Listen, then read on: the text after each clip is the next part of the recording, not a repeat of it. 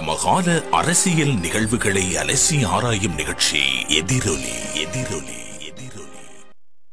திகாமடுல்ல மாவட்டத்தில் ஸ்ரீலங்கா முஸ்லிம் காங்கிரஸ் ஐக்கிய மக்கள் சக்தி தொலைபேசி சின்னம் இலக்கம் 9 HMM Harees. இவர் பதவிக்கான குரல் அல்ல, முஸ்லிம் சமூகத்தின் உரிமைக்கான குரல். மக்களின் துன்பத்தில் உதவும் வீரமிக்க தளபதியின் 9ஆம் இலக்கத்துக்கு வாக்களித்து அமோக வெற்றி பெறச் செய்வோம்.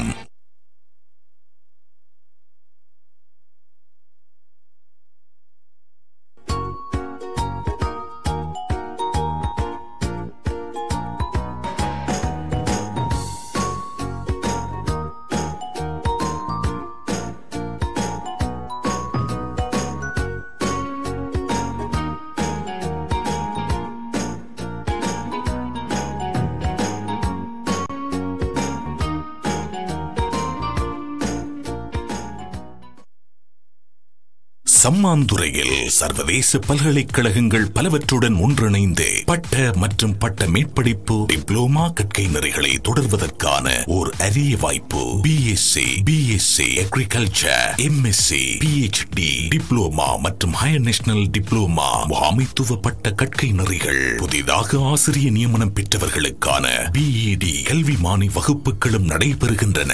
நன்கு அனுபவம் கொண்ட தலை சிறந்த விரிவுரையாளர்களை கொண்டு வகுப்புகள் நடைபெறுகின்றன. பல்கலைக்கழக மானியங்கள் ஆணைக்குழுவின் அங்கீகாரம் பெற்ற பட்டச் சான்றிதழ்கள் வழங்கப்படும். மேலதிக விவரங்களுக்கும் தொடர்புகளுக்கும் சென்டர் ஃபார் பீஸ் ஸ்டடீஸ் இலக்கம் 375 மூங்கிலடி வீதி, சம்மாந்துறை. தொலைபேசி தொடர்புகளுக்கு 075 77 66 888.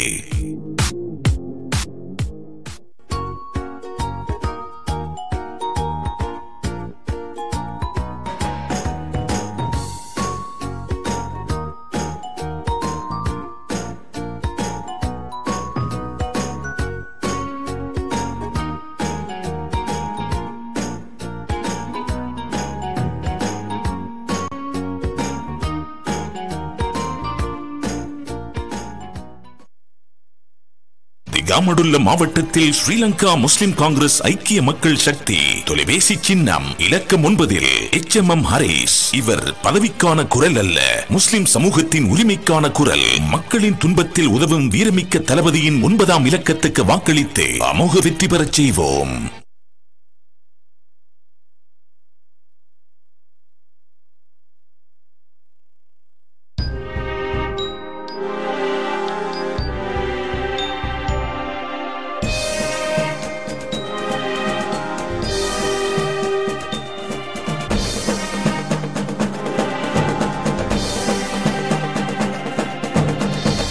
எதிரொலி சமகால அரசியல் நிகழ்வுகளை அலசி ஆராயும் நிகழ்ச்சி எதிரொலி. நேர்கள் அனைவருக்கும் அஸ்ஸலாமு அலைக்கும் வரஹ்மத்துல்லாஹி வபரகாத்துஹு. சமகால அரசியல் விடயங்களை பற்றி அலசி ஆராய்கின்ற எதிரொலி நிகழ்ச்சியின் வாயிலாக நேர்களை சந்திப்பதை இட்டு மட்டில்லாத மகிழ்ச்சி அடைகின்றோம். இப்போது தேர்தல் காலம் என்பதால் இந்த காலத்திலே பொதுவாக அரசியல் சார்ந்த விடயங்களை பற்றி நாங்கள் அலசி ஆராய்வது வழமை. அந்த அடிப்படையிலே இன்று குறிப்பாக எல்லோரும் எதிர்பார்த்து கொண்டிருக்கின்ற, எமது பிராந்திய மக்கள் எல்லோரும் எதிர்பார்த்து கொண்டிருக்கின்ற ஒரு அரசியல் ஆளுமையை இன்றைய நிகழ்ச்சியிலே அழைத்து வந்திருக்கின்றோம். முன்னாள் இராஜாங்க அமைச்சரும் ஸ்ரீலங்கா முஸ்லிம் காங்கிரஸ் கட்சியினுடைய பிரதி தலைவருமான சட்டத்தரணி அல்ஹாஜ் HMM Harees அவர்கள் இன்றைய எதிரொலி நிகழ்ச்சியிலே கலந்து சிறப்பிக்கின்றார்கள். குறிப்பாக திகாமடுல்ல தேர்தல் மாவட்டத்திலே இலக்கம் 9 ஐக்கிய மக்கள் சக்தி சார்பாக டெலிபோன் சின்னத்திலே இலக்கம் 9 போட்டியிடுகின்ற வேட்பாளர் எங்கள் அன்புக்குரிய சட்டத்தரணி அல்ஹாஜ் HMM Harees அவர்கள் பல விடயங்களை மக்களோடு மனம் திறந்து பேசுவதற்காக இன்று தாருசபா டிவிக்கு வருகை தந்திருக்கின்றார்கள். குறிப்பாக தற்போது பாராளுமன்ற பொது தேர்தல் காலம் என்ற படியினால் அனைத்து அரசியல்வாதிகளும் உண்மையிலே மிக பிஸியாக இருப்பார்கள்.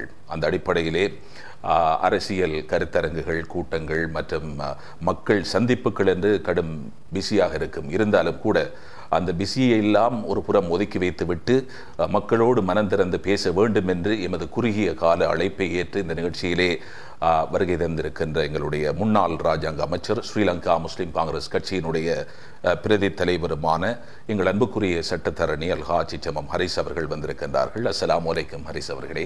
வலைக்கும் அஸ்ஸலாம். எப்படி இருக்கின்றீர்கள்? கொஞ்சம் களைப்பு தான். ஏனென்றால் தேர்தல் பிரச்சார பிஸி காரணமாக சில அசௌகரியங்களை எதிர்நோக்கி கொண்டிருக்கின்றோம். மக்கள் சந்திப்புகள் இருக்கும், அதே போல கருத்தரங்குகள், தேர்தல் பிரச்சார மேடைகள் இருக்கும்.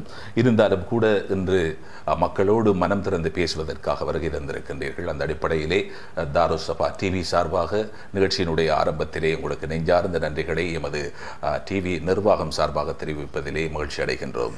அதே போன்று நீண்ட நாட்களுக்கு பின்பு உங்களுடைய தாருசபா தொலைக்காட்சி ஊடாக மக்களை சந்திப்பதிலும் இதற்கு ஏற்பாடு செய்த நிர்வாகத்துக்கும் எனது நன்றிகளை தெரிவித்துக் கொள்ள விரும்புகின்றேன். நிகழ்ச்சியின் ஆரம்பத்திலே ஒரு முக்கியமான கேள்வியோடு ஆரம்பிக்கலாம் என்று நினைக்கின்றேன். கடந்த கால நல்லாட்சியிலே ஈஸ்டர் குண்டு தாக்குதலுக்கு பிற்பாடு முஸ்லிம் பிரதிநிதிகள் அமைச்சு பதவிகளை துறந்தார்கள். இருந்தாலும் கூட அதன் பிற்பாடு அவர்கள் அமைச்சு பொறுப்புகளை ஏற்றார்கள். நீங்கள் ஹரீஸ், நீங்கள் ஏற்றுக்கொள்ளவில்லை, அமைச்சு பதவியை நீங்கள் பொறுப்பெடுக்கவில்லை. காரணம் என்ன? அதன் பின்னணி என்ன? இது பற்றி நிகழ்ச்சியின் ஆரம்பத்திலே நீங்கள் பேசலாம். சௌரன் நயீம் அவர்களே, குறிப்பாக ஈஸ்டர் குண்டுவெடிப்பு என்பது இந்த நாட்டில் முஸ்லிம் சமூகத்தின் வரலாற்றில் ஒரு கரைபடிந்த ஒரு கரிநாளாகும். இதை செய்தவருடைய இலக்கு, அவர் என்ன நோக்கத்துக்காக இதை செய்தார் என்பதை அவருக்கே தெரியாமல் இருக்கும். ஆனால் எங்களுடைய அந்த சமூகம் அதனால் இன்று வரை, இந்த நிமிடம் வரை பாரிய பாதிப்புகளை சந்தித்துக் கொண்டிருக்கின்றன. அந்த ஈஸ்டர் குண்டுவெடிப்பு நடைபெற்ற ஓரிரு மணித்தியாலங்களில் இந்த நாட்டில் வாழ்கின்ற, தென்னிலங்கையில் வாழ்கின்ற பெரும்பான்மை அரசியல்வாதிகள், அதே போன்று ஏனைய சமூக அரசியல்வாதிகள் எல்லோரும் முஸ்லிம் சமூகத்தை இலக்கு வைத்து அவர்கள் பிரச்சாரம் செய்ய ஆரம்பித்தார்கள். அதன் காரணமாக பட்டி தொட்டி எல்லாம் வாழ்ந்த முஸ்லிம் சமூகம் பல விதங்களில் பாதிப்படைய தொடங்கும். குறிப்பாக சந்தேகத்தின் பேரில் ஆயிரக்கணக்கான இளைஞர்கள் கைது செய்யப்பட்டார்கள்.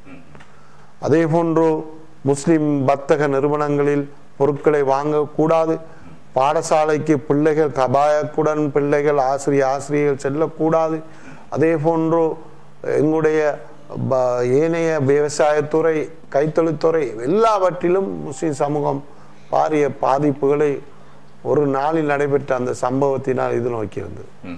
அதோடு சேர்த்து இந்த அமைச்சர்களுடைய, குறிப்பாக முஸ்லிம் அமைச்சர்களுடைய பகிபாகம் என்பது அந்த காலகட்டத்தில் பெரும்பான்மை சமூகம் அதை ஒரு சந்தேகம் கொண்டு பார்க்க தொடங்கியது. இந்த அமைச்சர்களில் சில பேர் சாரானை நிதி உதவியை வளர்த்துள்ளார்கள், அவர்களை உருவாக்கியுள்ளார்கள். எனவே அவர்களை இந்த குண்டு தாக்கல் தொடர்பாக தொடர்படுத்தி பேசினார்கள்.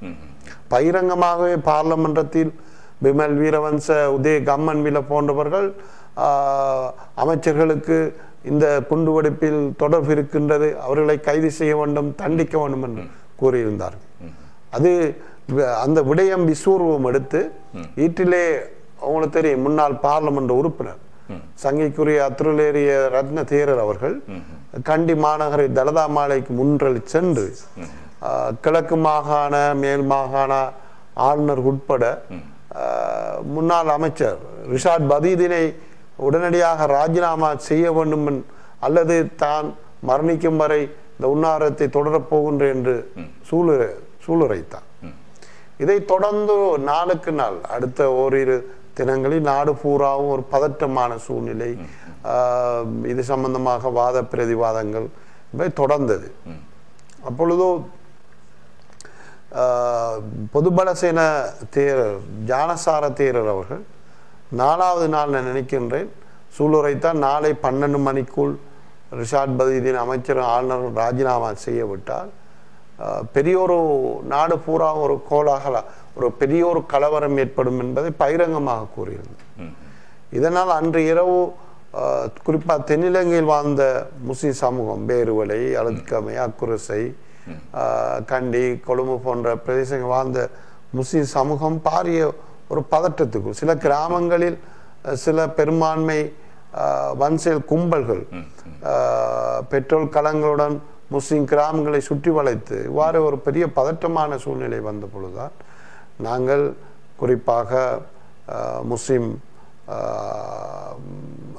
சமூகம் என்ற ரீதியில் நான் குறிப்பாக சகோதரர் ரிஷாட் பதீதீனை சந்தித்த பொழுது அவரிடம் இந்த விடயங்கள் என்ன நோக்கத்தோடு இருக்கின்றீர்கள் என்ற பொழுது அவர் மிகவும் கவலைப்பட்டவராக இந்த விடயத்தில் தனிமைப்படுத்தப்பட்ட ஒரு சூழ்நிலையில் அவர் இருந்தார். அப்பொழுது நான் அவருக்கு தைரியம் ஊட்டினேன். இந்த கட்டத்தில் உங்களை தனிமைப்படுத்தி அவர்கள் நினைப்பது போன்று ஒரு பயங்கரவாதி போன்ற சூழ்நிலைக்கு உங்களை விட்டுவிட வைக்க முடியாது. இந்த நேரத்தில் நாங்கள் சகல முஸ்லிம் பாராளுமன்ற உறுப்பினர்களும் உங்களுடைய இந்த விடயத்தில் பங்குதாரர்களாக இருந்து உங்களை தைரியம் ஊட்டுகின்ற விடயமாக நீங்கள் மட்டும் ராஜினாமா செய்வதில்லை, நாங்கள் எல்லோரும் ராஜினாமா செய்வதன் ஊடாக உங்களை பாதுகாக்க முடியும் என்ற தைரியத்தை ஊட்டினார். அவர் ஆச்சரியப்பட்டார். ஏனைய முஸ்லீம் உங்களுடைய தலைவர் ரவுஃப் ஹக்கீம் ஏனைய முஸ்லீம் அமைச்சர்கள் ஏற்றுக்கொள்வாரா என்று கேட்டார். ஆஞ்சனேன் அந்த விடயத்தை நான் அவர்களுடன் கதைக்கின்றேன். நீங்கள் தைரியமாக இருங்கள் என்று நான் என்னுடைய தலைவர் ஏனைய எங்களுடைய கட்சியுள்ள ராஜாங்க அமைச்சர்கள் ஏனையவர்களை தொடர்பு கொண்டு இந்த விடயத்தை தெளிவுபடுத்தி நாங்கள் ஒட்டுமொத்த முஸ்லிம் சமூகத்தை பாதுகாக்க வேண்டும் என்றார். நாளை 12 மணிக்குள் இந்த விடயத்தில் ஒன்று முடிவு வராவிட்டால் நாட்டில் உள்ள 20 லட்சம் முஸ்லிம்களுடைய பாதுகாப்பு கேள்விக்குறியாகிவிடும் என்ற அடிப்படையில் நான் எங்களுடைய தலைவரிடம் அதே போன்று ஜம்மியத் உலமா தலைவர் ரிஷி முப்தி போன்றவுடன் எடுத்து கூறி அன்று சாகர் நோன்பு காலம் சாகர் தினத்தை நான் பகிரங்கமாக முதலாக அழைப்பு விடுத்தேன். சகல முஸ்லிம் அமைச்சர்களும் ராஜினாமா செய்ய வேண்டும் என்று. அதனை அடுத்த தினம் நாங்கள் காலை 8 மணிக்கு பௌசி அவருடைய இல்லத்தில் கூடி சகோதரர் ரிஷி முப்தி அவர்களுடைய வழிகாட்டுதலில் ராஜினாமா செய்வதென்று முடிவெடுத்து அழகு மாலையை சென்று நாங்கள் ராஜினாமா செய்ததோடு அந்த முடிவோடு நாட்டில் ஏற்பட பெரிய கலவரம் தவிர்க்கப்பட்டு அதை தொடர்ந்து நாங்கள் இந்த எங்களுடைய நியாயங்களை அந்த கட்டத்தில் எங்களுடைய முஸ்லிம் காங்கிரஸ் தலைவருடைய வைபாகம் அதாவது ஒரு கிரைசிஸ் மேனேஜ்மெண்ட் சொல்வார்கள். அந்த கலவர அந்த நேரத்தில் மிகப்பெரிய ஒரு பங்களிப்பை செய்து இந்த முஸ்லிம் சமூகத்தின் எம்பிமார்களை தலைமை தாங்கி நாங்கள் கண்டியில் மகாநாயக்கமார்களை சந்தித்து எங்களுடைய நியாயங்களை கூறிய பொழுது அவர்கள் அதனை ஏற்றுக்கொண்டு அவர்கள் மீண்டும் முஸ்லிம் அமைச்சர்கள் பதவிகளை ஏற்றுக்கொள்ள வேண்டும் என்ற நிலைமைக்கு அவர்கள் வந்தார்கள். அதே போன்று இப்பொழுது இருக்கின்ற பிரதமர் கௌரவ மஹிந்த ராஜபக்ச அவர்கள் அன்று எதிர்க்கட்சி தலைவராக இருந்தார். அவரை சென்று சந்தித்து நியாயங்களை கூறினோம்.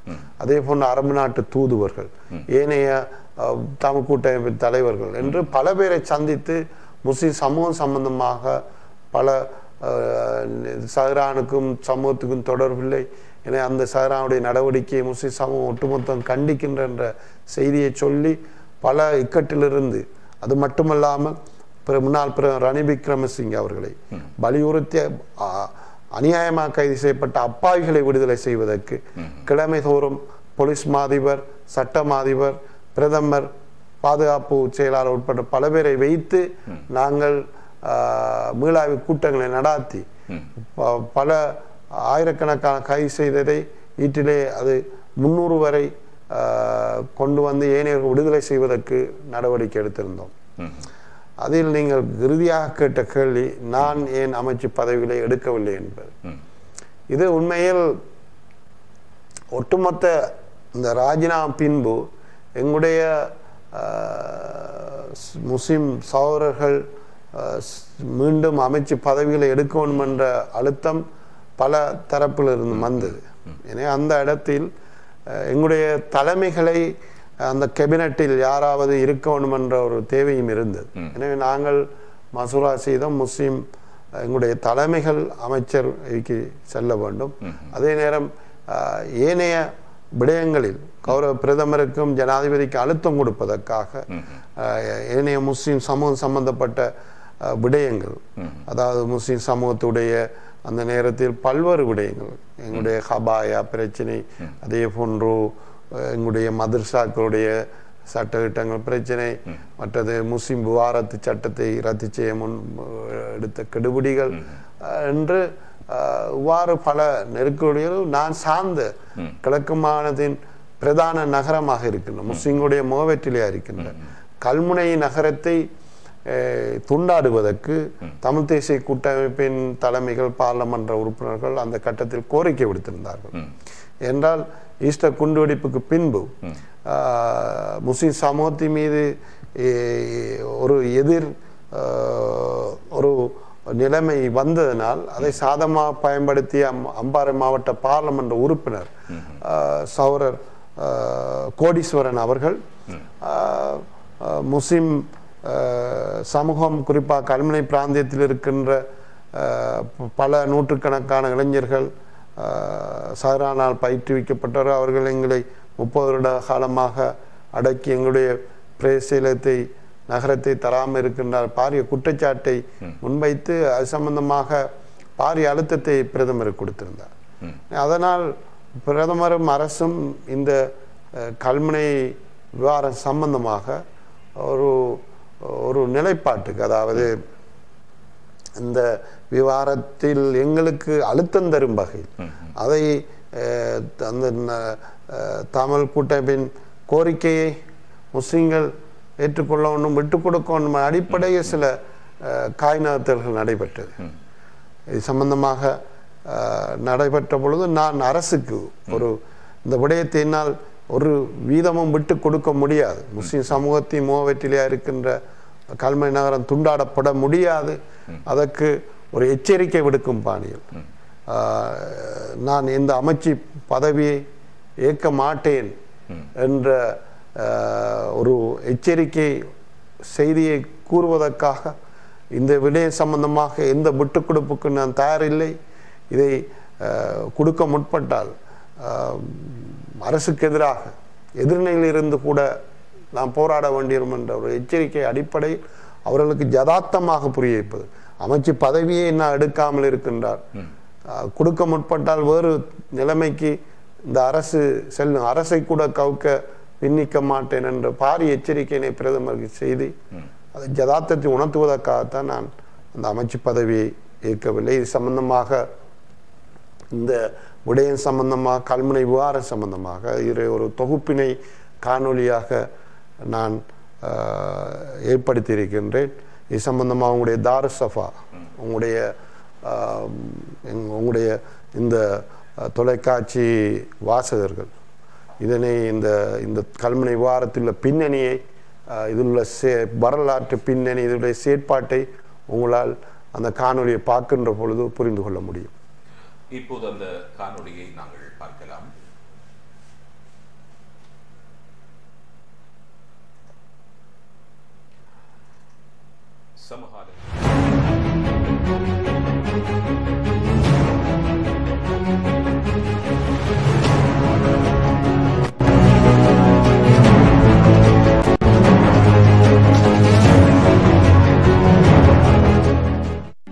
முஸ்லிம்களுக்கு முகவரி கொடுத்த எம் பெருந்தலைவர் மர்ஹூம் அஸ்ரபினால் இலங்கை முஸ்லிம்களுக்கு முகவற்றிலை கல்முனை என்று அடையாளமும் கொடுக்கப்பட்டது. அதனாலேயே அதன் மாண்பும் அதிகரித்து முக்கிய இடமும் பெற்றது. ஒற்றுமையின் உறைவிடமாக இருந்த கல்முனையில் 1989களில் கல்முனை உப பிரதேச செயலக காரியாலயத்தை சில நபர்கள் உருவாக்கி கல்முனை இறையாண்மைக்கு சவால் விடுத்தார்கள். இதனால் கல்முனையை துண்டாடும் கோஷம் துளிர் விடுகிறது. தலைவர் அஷ்ரபின் மறைவின் பின்னர் கோஷம் கொந்தளித்து பூகம்பமாக வெடிக்கிறது. கல்முனை தொகுதியின் எம்பியாக இருந்த ஹரீஸ் தனி மனிதனாக போராடுகிறார். போராட்டங்கள் பலவிலும் தலை கொடுக்க காலம் விதி எழுதுகிறது. ஆட்சி கதிரைக்கு வரும் அத்தனை ஆட்சியாளர்களும் கல்முனையை துண்டாட எத்தனிக்கும் போதெல்லாம் தனது போராட்டத்தை முன்னெடுத்த காவலனாக காட்சி தந்த ஹரீஸ் கல்முனையை துண்டாட விடாது காப்பாற்றுவதில் கருத்தினை கொண்டவர்.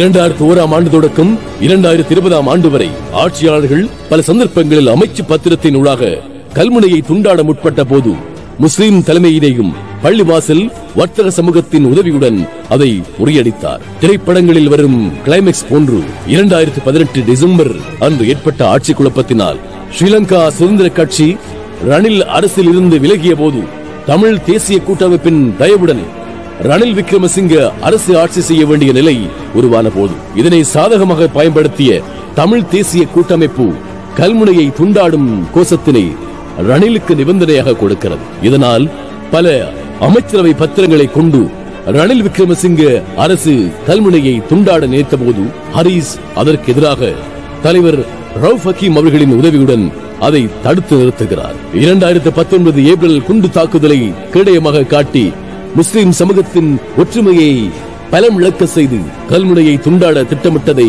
தோற்கடித்த வரலாறு சாதனையாக மாறியது.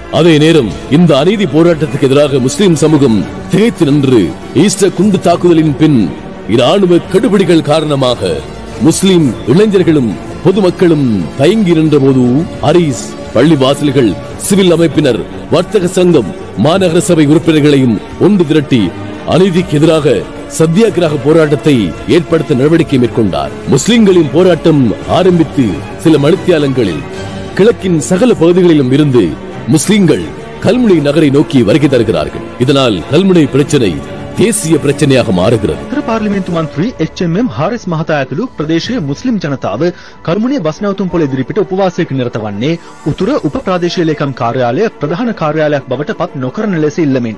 අවුරුදු 30ක් තිස්සේ මේ කල්මුණේ මුස්ලිම් ජනතාවට ඇතිවෙච්ච අසාධාරණයක පිළිබඳව කලින් හිටපු ආණ්ඩුවට අපි කතා කරා. හැබැයි කවුරු අපේ ඉල්ලීම ඒගොල්ලෝ පිළිගත්තේ නැහැ. මේ වාගේ උප ලේඛන කාර්යාලය දැන් ක්‍රියාත්මක කරනවා. ඒකට ඔක්කොම බලතල තිනවා. ඒගොල්ලන්ට තියෙන ප්‍රශ්නේ ඉඩම් බලතල නැහැ. ඉඩම් බලතල ඕනයි මුස්ලිම් ජනතාවගේ තියෙන දැන් ඉඩම් ඔක්කොම ඒගොල්ලෝ අත්පත් කරන්න ඕන. இதனை ஹரீஸ் அவர்கள் பார்லிமென்றில் சிங்கள மொழியில் சிங்கள பார்லிமென்ட் உறுப்பினர்களுக்கு தெளிவுபடுத்தினார். அதன் போது TNA, JVP, SLP பார்லிமென்ட் உறுப்பினர்கள் ஹரீஸுடன் வாய் தர்க்கத்தில் ஈடுபடுகிறார்கள்.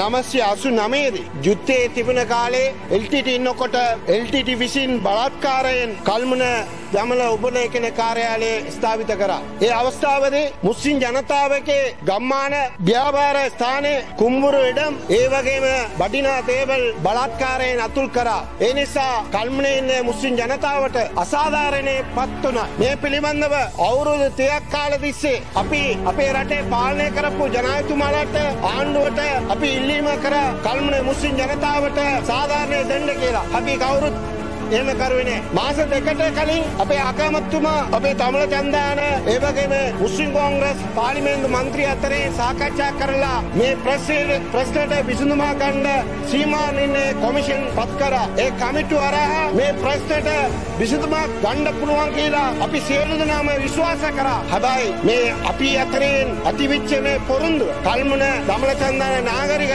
මන්ත්‍රීව විසින් අවලංගු කරා. ගිය සතියේ ලොකුවට උපවාසයේ කර අත්තටම මේ කල්මුණේ ඉන්න ජීවත් වන තමිළ මුස්ලිම් ජනතාව අතරේ සහජීවනයට හානියක් වෙලා තියෙනවා. අත්තටම මේ සභාවේ මම කියන්න කැමති ඔබතුමාලා දන්නවා මතකයි 1987 ඉන්දෝ ලංගා ගිවිසුම අත්සන් කරා. අය අත්සන් කරේ ඒ කාලේ LDT කණ්ඩායම බලපෑම් කරලා ජාත්‍යන්තර රටවල් බලපෑම් කරා. ඒ නිසා ඉන්දෝ ලංකා ගිවිසුම අත්සන් කරලා ආණ්ඩුක්‍රම ව්‍යවස්ථාවේ 13 සංශෝධනය ගෙනලා පළාත් සභා පිටුවා උතුර නැගිනේර පළාතේ ඒකාබද්ධ කරා. ඒ නිසා නැගිනේර පළාතේ හිටියේ සිංහල බෞද්ධ ජනතාවට මුස්ලිම් ජනතාවට අසාධාරණේ වුණා. ඒකන ඒ කාලේ කවුරුත් කතා කරුවේ නැහැ. 1987 ඉඳලා 2007 වෙනකම් අවුරුදු 20ක් කාලේ මේ ඒකාබද්ධ කිරීම නීතියෙන් වශයෙන් තිබුණා. මේ ඒකාබද්ධ කිරීම පිළිබඳව තමිළ පක්ෂ නායකවරු ඒගොල්ලෝ කිව්වා ඒගොල්ලන්ට පෙනුණා මේක මේක හරි ක්‍රියාදාව කියලා ඒගොල්ලන්ට පෙන්වනවා. හැබැයි මේ රටේ ඉතියේ සිංහල බෞද්ධ දේශපාලන නායකවරුන්ට මුස්ලිම් නායකවරුන්ට මේක මේ ඒකාපත කිරීම වැරදි කියලා අපි කතා කරා. ඒ නිසා අවසානයේ උසාවිය විසින් උසාවියට නඩ දාලා මේ ඒකාපත කිරීම ලොකු වැරදක් කියලා අවසානයේ තීන්දුව ලබා ගත්තා. ඒ වගේම තමයි ඒක අවුරුදු 20ක් උතුර නගිනගිර ඒකාපත කිරීම නීතිය මාසෙන් මේ රටට පෙනුණා. හැබැයි අවසානයේදී උසාවිය විසින් මේක මේ රටේ නීතිරියට පටගනි කියලා ඒ අවලංගු කරා. ඒකාපත කිරීම අවලංගු කරා. ඒ වගේම තමයි කල්මුණ මේ උපලේඛන කාර්යාලය මේ රටේ තියෙන නීති රීතියට විරුද්ධව ස්ථාපිත කරා. මේ රටේ නීති රීතිය පෙරදිලි කියනවා. ජාති වශයෙන් බිම් සම්බන්ධතාවය නැතිව ලේඛන පාලන ලේකම් කාර්යාලය පළාත් පාලන ආයතන ස්ථාපිත කරන්න බෑ කියලා මේ රටේ නීති රීතිය පෙරදිලි කියනවා. மேலும் சாதாரண சிங்கள மக்களுக்கு தெளிவுபடுத்த திரண தொலைக்காட்சிக்கு சென்று சிங்கள மக்களுக்கும் தெளிவுபடுத்தினார். කල්මුණේ උතුර දෙමළ ජනගහණයට දෙමළ ජනානුපාතයට සාපේක්ෂව 1976 ඉඳලා කරපු ඉල්ලීම් එක 1989 ඉඳලා මේක උපදේශාපති කොට්ටාශයක් ස්ථාපනය කරලා තියෙනවා හදලා තියෙනවා. ඇයි ඒක ලබා දෙන්නට බැරි වෙලා තියෙන්නේ? මොකක්ද ඒක නැති වෙලා තියෙන ප්‍රශ්නේ?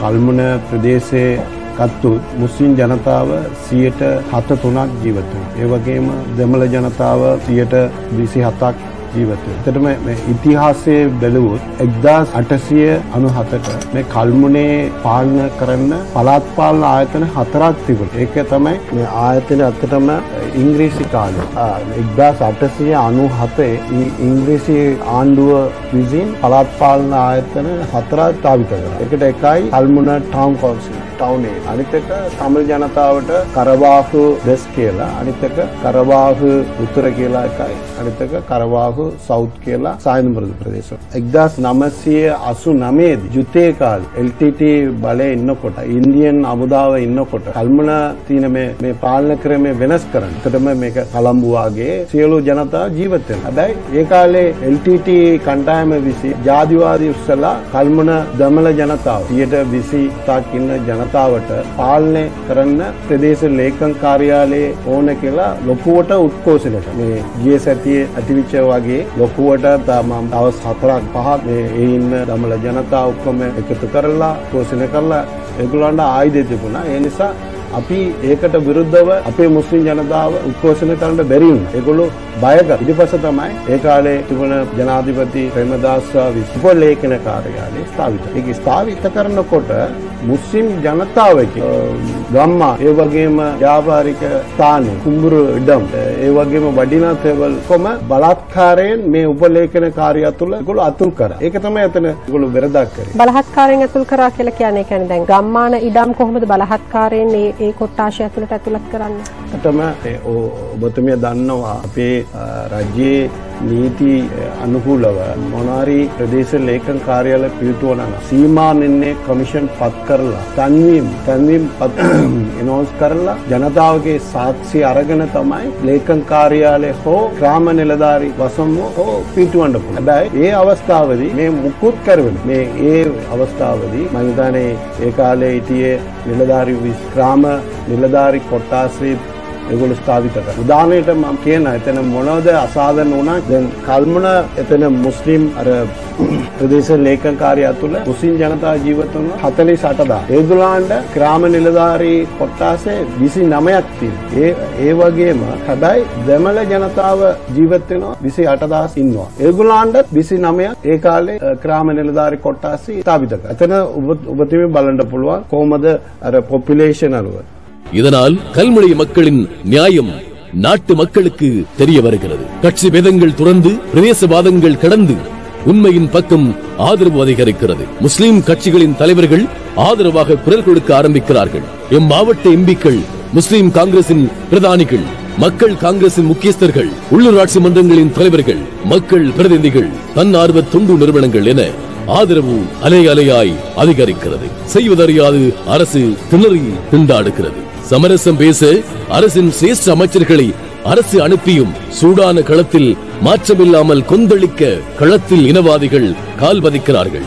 கல்முனை வடக்கு பிரதேச செயலகத்தை தரம் உயர்த்துவதற்கான அந்த நடவடிக்கை முன்னெடுக்க ஏற்பட்டிருக்கின்ற இந்த காலகட்டத்திலே நாங்கள் ஏற்கனவே கௌரவ பிரதமர் அவர்களிடம் கொடுத்த வேண்டுகோளுக்கு இணங்க அந்த பிரதேச செயலகம் வடக்கு பிரதேச செயலகம் தரமுயர்த்தி தருவதாக அவர் வாக்குறுதி அளித்திருந்தார். ஆனாலும் நேற்றைய முன்தினம் இந்த பாராளுமன்றத்திலே பேசிய பாராளுமன்ற உறுப்பினர் அவர்கள் இந்த வடக்கு பிரதேச செயலகத்தை பிரிக்கக்கூடாது என்ற பல முனைப்பான கோரிக்கைகளை இதிலே முன்வைத்திருந்தார். இந்த பிரதேச செயலகத்தை தரம் உயர்த்துகின்ற இந்த நடவடிக்கைக்கு எதிராக ஹரீஸ் அவர்கள் தடையாக இருக்கின்றார். இது மிகவும் கவலைக்குரியது, பேருக்குரிய ஒரு விடயமாக இருக்கின்றது. இந்த 29 தமிழ் பிரதேசங்களை உள்ளடக்கிய இந்த பிரதேச செயலகத்தை தரம் உயர்த்தாமல் தடுப்பதற்கு இதற்கு யார் அந்த அதிகாரத்தை கொடுப்பது? இந்த கல்முனை வடக்கு பிரதேச செயலகத்தை தரம் உயர்த்துவதற்கு தடையாக இருப்பது இந்த பகுதியைச் சேர்ந்த முன்னாள் அமைச்சர் ஹரீஸ் என்பவர் கூறிக்கொள்ள விரும்புகிறேன். கல்முனையிலே முதல் மாநகர முதல்வராக இருந்த ஹரீஸ் அவர்கள் இதற்கு முற்றுமுழுதான எதிர்ப்பை தெரிவித்து வந்திருக்கிறார். தற்பொழுது அவர் பாராளுமன்றத்தில் இருந்து கொண்டு கூட செயலகம் பிரிப்பதிலே இந்த தடையாக இருப்பவர்கள் இந்த முஸ்லிம் அரசியல்வாதிகள். மேலும் பொதுபல சேன அமைப்பின் செயலாளர் ஞானசார தேரர் கல்முனைக்கு படையெடுத்து வருகிறார். கல்முனை பிரச்சனைகளின் ஆழ அகலம் தெரியாமல் பிரதேச செயலகத்தை பிரிக்க உண்ணாவிரதம் இருக்க வருகிறார். எண்ணி வந்த சிந்தனைகள் வேறாக இருக்க இங்கு நிலை மோசமாகிறது. ஞானசார தேரரின் சதிகள் ஹரிசின் ராஜதந்திர நகர்வுகளால் நிலைகுலைய ஞானசார தேரரோ போராட்டத்தை முடித்து வைக்கிறார். ஈஸ்டர் குண்டு தாக்குதல், கல்முனை விவகாரம் என முஸ்லிம் சமூகம் கண்ட இன்னல்களுக்கு நீதி கேட்டு அமைச்சுக்களை ராஜினாமா செய்த ஹரீஸ் பதவியை மீண்டும் ஏற்காமல் அரசுக்கு அழுத்தம் கொடுத்தார். சமூகமே முக்கியம், பதவி அல்ல என்பதை இறுதி வரை நிரூபித்த எம் தளபதியின் வீரம் எப்போதும் விவேகமானதே. திகாமடுல்ல மாவட்டத்தில் ஸ்ரீலங்கா முஸ்லிம் காங்கிரஸ் ஐக்கிய மக்கள் சக்தி தொலைபேசி சின்னம் இலக்கம் 9 HMM ஹரீஸ். இவர் பதவிக்கான குரல் அல்ல, முஸ்லிம் சமூகத்தின் உரிமைக்கான குரல். மக்களின் துன்பத்தில் உதவும் வீரமிக்க தளபதியின் 9ஆம் இலக்கத்துக்கு வாக்களித்து அமோக வெற்றி பெறச் செய்வோம்.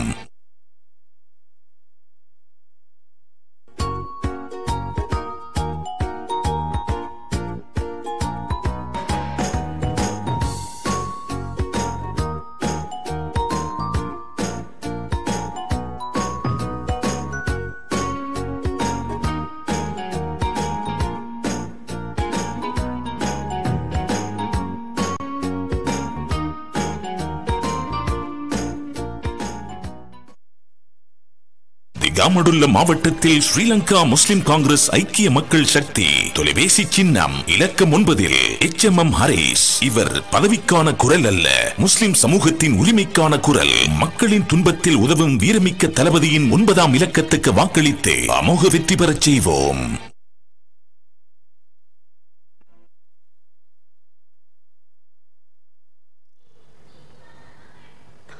சமகால அரசியல் விடயங்களையும் எதிர்வருகின்ற பாராளுமன்ற தேர்தல் தொடர்பான விடயங்களையும் பற்றி அலசி ஆராய்கின்ற எதிரொலி நிகழ்ச்சியின் வாயிலாக இணைந்திருக்கின்றோம். இன்றைய நிகழ்ச்சியிலே கலந்து சிறப்பித்துக் கொண்டிருக்கின்றார்கள் முன்னாள் ராஜாங்க அமைச்சரும் ஸ்ரீலங்கா முஸ்லிம் காங்கிரஸ் கட்சியினுடைய பிரதி தலைவருமான அன்புக்குரிய சட்டத்தரணி அல்ஹாஜ் HMM ஹரீஸ் அவர்கள்.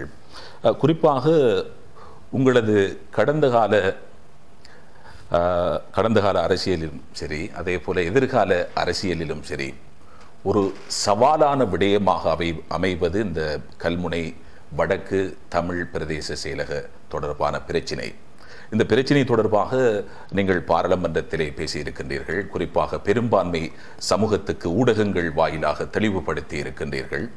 குறிப்பாக நாங்கள் அந்த காணொளியிலும் கூட அவற்றை பார்த்திருக்கின்றோம்.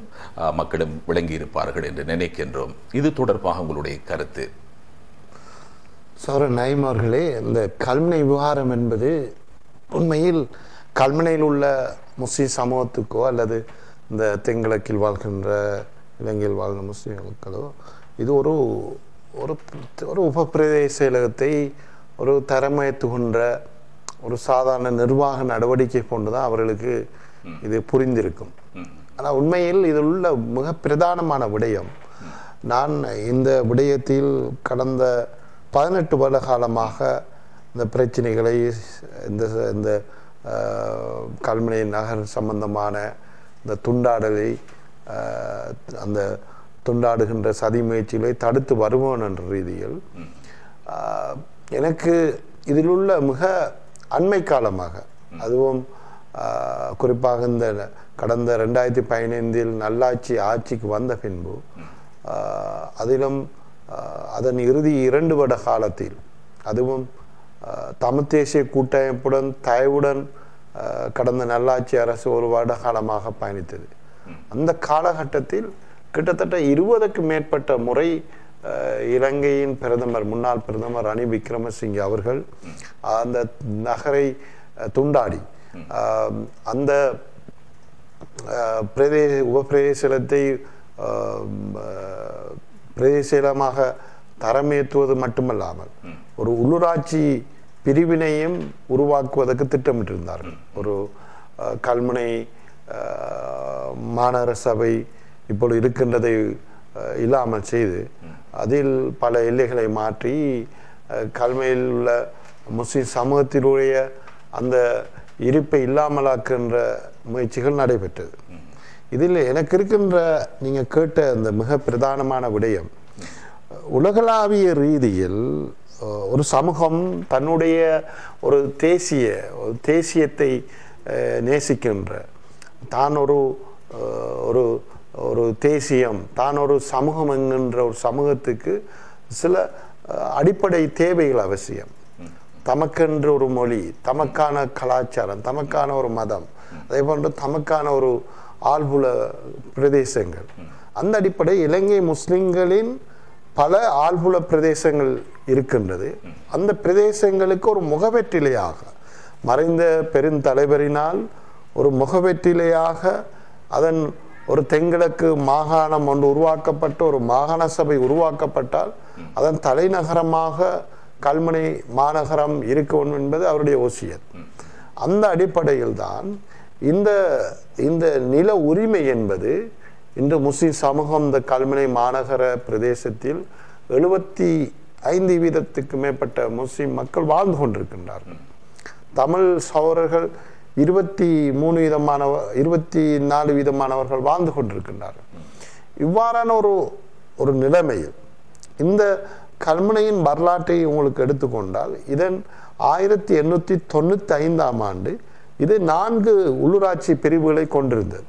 அதில் கல்முனை தெற்கு சாய்ந்தமருது கிராம சபை, கல்முனை வடக்கு மருதுமனை மையமாக கொண்ட ஒரு கிராம சபை, கல்முனை மேற்கு தமிழ் மக்களை கொண்ட ஒரு கிராம சபை, கல்முனை மத்தியின் பட்டின சபை. எனவே இந்த பட்டின சபையுடைய இந்த பிரிப்பை செய்தது முஸ்லிம் பார்லமெண்ட் உறுப்பினர்கள் அல்ல. இதனை செய்தது பிரிட்டிஷ் அரசாங்கத்தை அன்று இருந்த பிரிட்டிஷ் ஆட்சியாளர்கள். அவர்கள் சரியான முறையில் எல்லையினை குறிப்பிட்டு கல்முனை சாயரா கல்லூரி வீதியிலிருந்து கல்முனை தாளவட்டுவான் வீதி அந்த எல்லையை விட்டு இருந்த பிற்காலத்தில் வந்த முஸ்லிம் பார்லமெண்ட் உறுப்பினர்கள், பட்டின சபை தலைவர்கள் போன்ற முஸ்லிம் அமைச்சர்கள் எல்லோரும் 100கணக்கான கட்டிடங்களை கட்டி பெரும் அபிவிருத்திகள் செய்தார்கள். மாகாண காரியாலயங்கள், மாவட்ட தலைமை காரியாலயங்கள், பாடசாலைகள், பாதைகள் என்று தமிழ் முஸ்லிம் பேதம் பாராமல் தான் அபிவிருத்தி செய்தார்கள். இங்கு எந்த விதமான இன ரீதியான ஒரு கோட்பாட்டு ரீதியான எந்த அம்சமும் இருக்கவில்லை. சகல மக்களும் சமமாக முஸ்லிம் அமைச்சர்களால், பார்லமெண்ட் உறுப்பினர்களால், குறிப்பாக எங்களுடைய முன்னாள் அமைச்சர் அஷ்ரப் ஆயினும், முன்னாள் அமைச்சர் மன்சூர், அதுக்கு முன்பிருந்த MC அகமட் ஆயினும், MS கரவி எல்லோரும் தமிழ் மக்களை நேசித்து அவர்களுக்கு தொழில் வாய்ப்புகளை கொடுத்தார்கள். அவர்களுடைய பிரதேசங்களை அபிவிருத்தி செய்தார்கள்.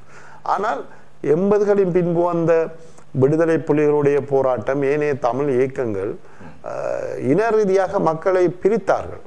முஸ்லிம் சமூகம் இந்த காலகட்டத்தில் ஆயுதம் ஏந்தவில்லை, முஸ்லிம்களுக்கென்று இந்த ஆயுத இயக்கங்களும் இல்லை. உருவாகியது விடுதலை புலிகளுடைய சிந்தனையில் பல தமிழ் இயக்கங்கள் உருவாக்கப்பட்டன. அவர்கள் தமிழ் மக்களை முஸ்லிம் அரசியல் தலைமையிலிருந்து பிரித்தெடுப்பதற்காக இனவாதத்தையும் துவேஷத்தையும் கைக்கி தங்களுக்கென்று ஒரு நிர்வாக அழகு தேவை, தங்களுக்கென்று இந்த கல்முனை மாநகரம் முஸ்லிம்களை அடையாளம் இருப்பதை சிதைக்க வேண்டும் என்பதற்காகத்தான் 80 காலப்பகுதிகளில் பிரேமதாசா முன்னாள் ஜனாதிபதி அவர்களுடன் கள்ளத்தனமாக செய்த சில உடன்பாட்டின் அடிப்படையிலும் விடுதலை புலிகள் வீதியில் இறங்கி ஆயுத அச்சுறுத்தல்கள் மத்தியில் போராட்டம் நடாத்தி மக்களை பயமுறுத்தி ஒரு சட்டவிரோதமாக அன்று கல்முனை உபப்பிரதேசம் உருவாக்கப்பட்டது. இது எல்லோருக்கும் தெரிந்த வரலாறு. ஆனால் இதிலுள்ள பின்னணி என்னவென்றால் அதனை இன்றைய அரசியல் தலைமைகள், அதுவும் இந்த சஹராடே குண்டுவெடிப்புக்கு பின்பு சௌர நயீம் அவர்களை சிங்கள பெரும்பான்மை முஸ்லிம் சமூகத்தின் மீது ஒரு சந்தேகம் பார்க்கின்ற அந்த சூழ்நிலையை பயன்படுத்தி கொண்டு எங்களுடைய இந்த பகுதியின் மாநகர சபை உறுப்பினர்கள், முன்னாள் பாராளுமன்ற உறுப்பினர் கோடீஸ்வரம் போன்றவர்கள் பெரிய ஒரு உண்ணாவிரத்தை நடத்தினார். இங்கிருக்கின்ற பௌத்த பிஹாராதிபதி அவர்களை கொண்டு அவரை சாகும் வரை உண்ணாவிரத்தில் இருக்க வைத்தார்கள். இதில் பல மாநகர சபை உறுப்பினர்கள் கலந்து கொண்டார்கள். இதனால் இங்கு ஒரு பெரிய ஒரு பதட்ட நிலைமை ஏற்பட்டது.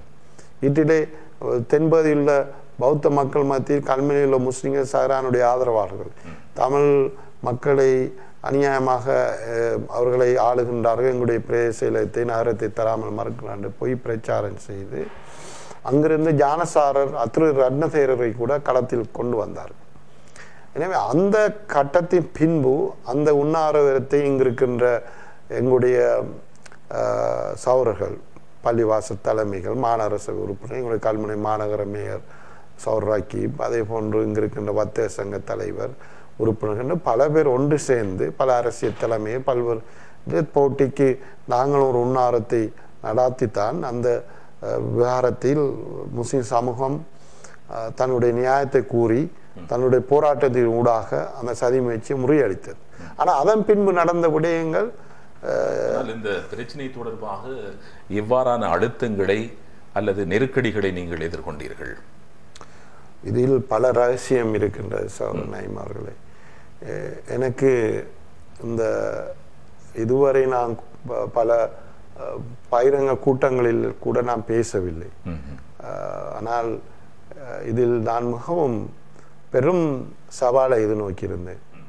எங்களுடைய முன்னாள் பிரதமர் அவர்கள் அவர் ஒரு கட்டத்தில் தன்னுடைய அரசியல் எதிர்காலத்துக்கு தமிழ் கூட்டமைப்பு தேவை, தன்னுடைய ஆட்சியை கொண்டு நடாத்துவதற்கு தமிழ் கூட்டமைப்பு 16 பாராளுமன்ற உறுப்பினர்கள் இல்லாவிட்டால் ஆட்சியை நடாத்த முடியாது என்ற அடிப்படையில் அவர் பல சந்தர்ப்பங்களில் கேபினட்டில் அந்த பத்திரிகை சமர்ப்பிப்பதற்கு நடவடிக்கை எடுத்திருந்தார்.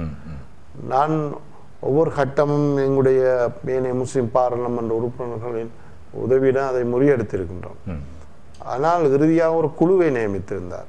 அந்த குழுவில் பேராசிரியர் ரஞ்சன் என்ற ஒரு மொரட்டுவ பல்கலைக்கழக பேராசிரியர் நிரஞ்சன் என்று அவர், எங்களுடைய முன்னாள் உள்நாட்டு அமைச்சர் வஜிர அபயத்தின அவர்கள் நான் நியமிக்கப்பட்ட அந்த குழு பல நாட்களாக தொடர்ச்சியாக இந்த நகரை துண்டாடுவதற்கான வரைபடங்கள், ஆவணங்கள், கேபினட் பத்திரங்கள் தயாரித்து கொண்டே இருந்தது.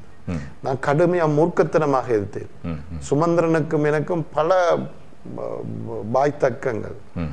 வீட்டிலே பிரதமர் முடிவெடுத்தார், இதில் ஹரீஸ் எம்பியை பேச்சுவார்த்தையில் கலந்து கொள்ள வைத்தால் இதுக்கு ஒரு தீர்வு காண முடியாது என்ற அடிப்படையில் அவர்கள் 2 வாரங்களாக என்னை மறைத்து விட்டு ரகசியமாக கூட்டங்களை நடாத்தி வீட்டிலே ஒரு கேபினட் பத்திரிகை தயாரித்தார்கள்.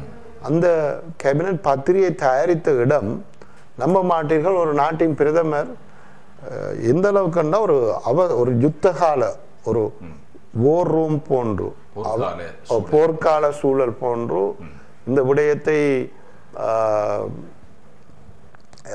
அதாவது ஒரு அவசர நிலைமையை கருதி அவர் தான் மாலத்தீவுக்கு அல்லது ஒரு நாட்டுக்கு வெளிநாட்டு செல்ல முற்பட்ட பொழுது இலங்கையின் கட்டுநாயக்கா விமான நிலையத்தின் அந்த விருந்தினர் விடுதி விஐபி லாஞ்ச் என்று சொல்வார், அங்கு இந்த அமைச்சின் அதிகாரிகள், இந்த குறிப்பாக ஏனைய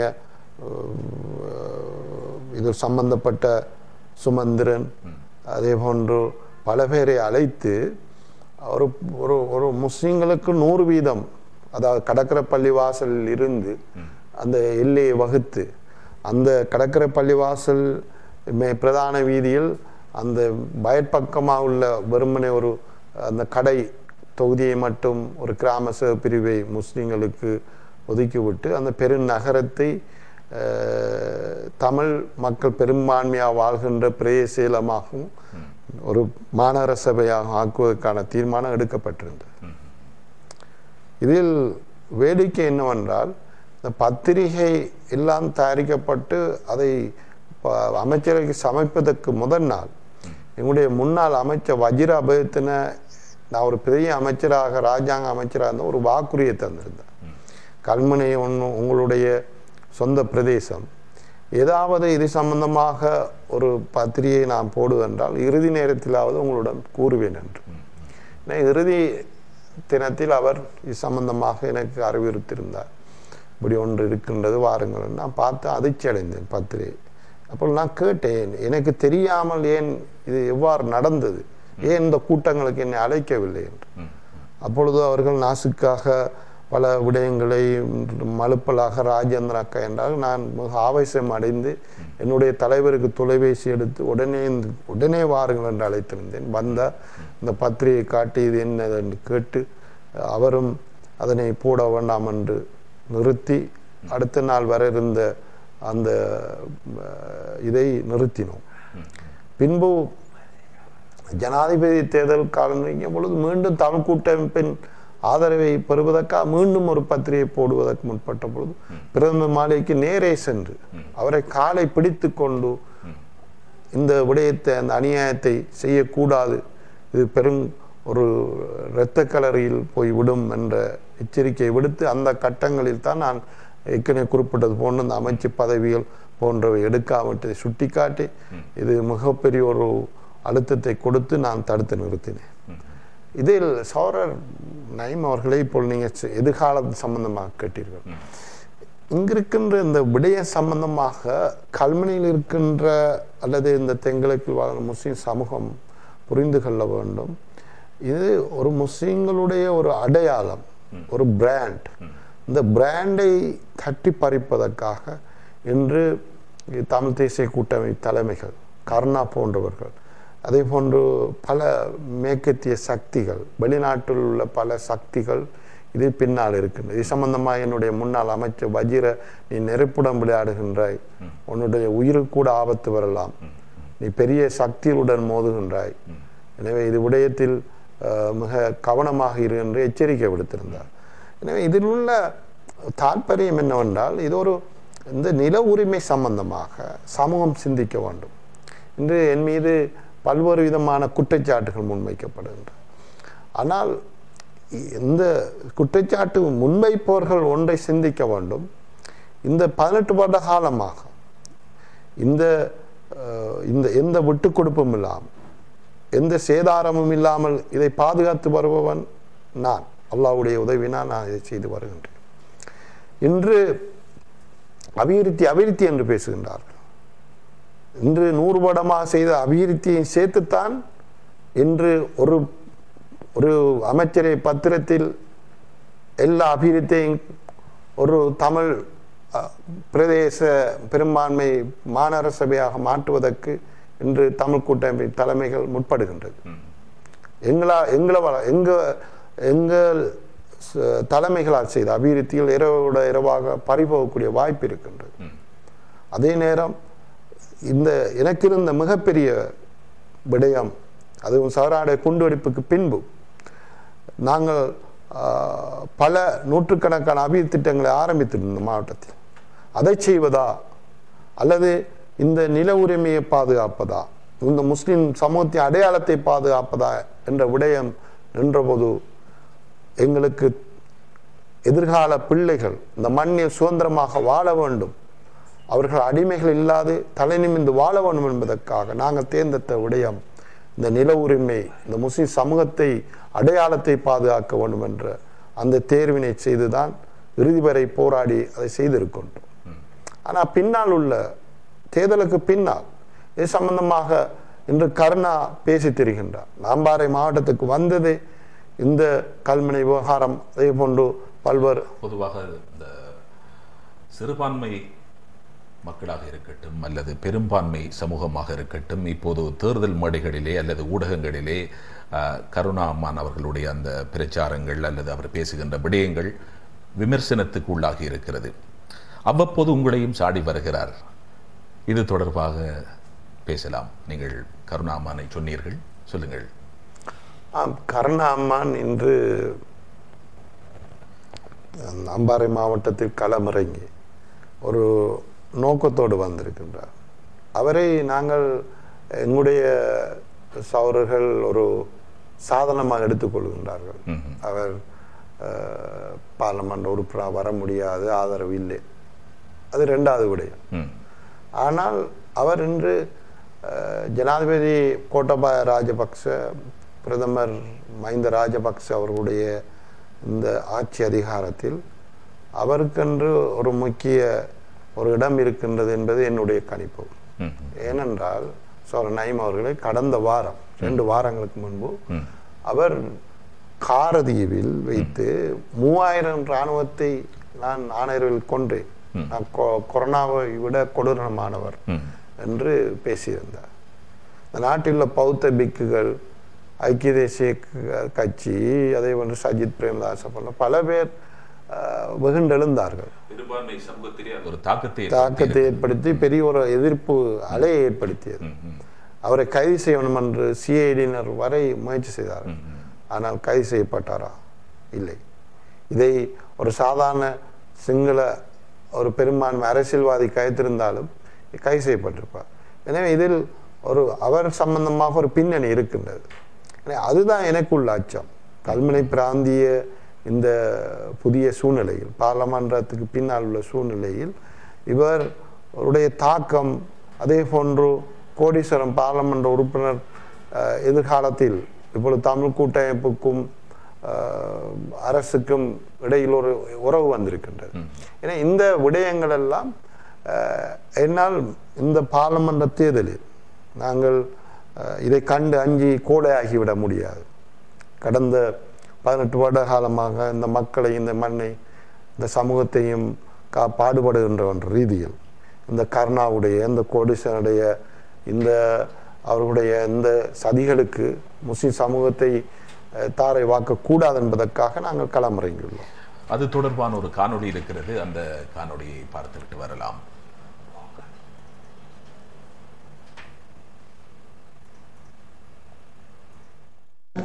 இங்கால ஹரிஷன் அந்த கத்துறாரு, எல்லா காக்கா கூட்டம் கத்துது வாழ்வாள் என்று. அங்க பார்த்தா அவங்க உள்ளாக கத்தினா பரவாயில்ல, நம்மளோட கோடிச்சேரும் பாப்பாவும் கத்துறாரு கிடந்து. அவருக்கு என்ன நடந்தது தெரியாது. இப்படி பாரு விளைச்சிலே எப்படி வாங்கினாங்க.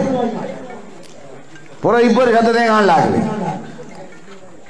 அப்ப இதுல பிரதான நோக்கம் வடிவா உலங்க உங்களுக்கு நம்மளை தோற்கடிக்கணும்ன்றதுக்கு இந்த சக்திகள் தான் வேலை. இது தமிழ் தேசிய கூட்டமைப்போட சேர்ந்து, ஏன்னா அவங்க வந்தா தான் இவங்க அவங்களோட தலையில மாவரை இனிமே காலம் முழுக்க அவங்கள வச்சுருக்கலாம்.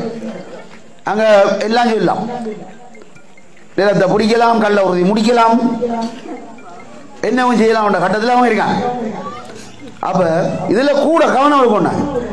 இப்ப நாங்க உண்மையா முஸ்லீம் மக்களுக்கு எதிரான நாங்கள் இல்லை, அது அப்பாவி மக்கள் இருக்கு, அதுகளை பற்றி நான் விடுவோம். ஆனா இந்த அரசியலுக்கு வர தலைவர்கள் தமிழனை எப்படி நசுக்கணும் விழிக்கிறாங்க. இதுக்கு பந்தேறி குடியலாம், அவன் பறக்க இங்க ஒரு குடி நிலம் கூட அவனுக்கு இருக்கல. கண்டில போர் நடக்க வெள்ளக்காரனோட அதுக்கு சாமான் கொண்டு வைக்கிறார்கள் தான் இவரு. அப்படி வந்த ஆட்கள் ரெண்டையே பெரிய நம்மள அடக்கிற அளவுக்கு துணிஞ்சு நிற்காங்க. இதை வடிவா விளங்கி கொள்ளுங்க. அப்ப நாம இதுல ஒன்றுபடணும் எல்லாரும். அவங்க எதையும் கதைக்கலாம், நாம கேட்டு அப்படிதான் அவங்களோட வெளிப்பாடு என்றால் இன்றைக்கு இந்த தமிழ் மக்களை காக்குற அரணாக இன்றைக்கு அம்பாறை மாவட்டத்தை நாம் வந்திருக்கேன். கொண்டு ஓட்டு போய் ஞாபகம் தர கரிசுக்கு மட்டும்தான் வடிவா விளங்கிருக்கு. நம்மட கப்பலுக்கு பீரங்கி விட்டுருக்கின்ற விஷயம் அவனுக்கு தான் விளங்கிருக்கு. அதான் அச்சுறுத்தல் சொல்லியார் சேட்டை விட்டானே இல்லை நிப்பாட்டி.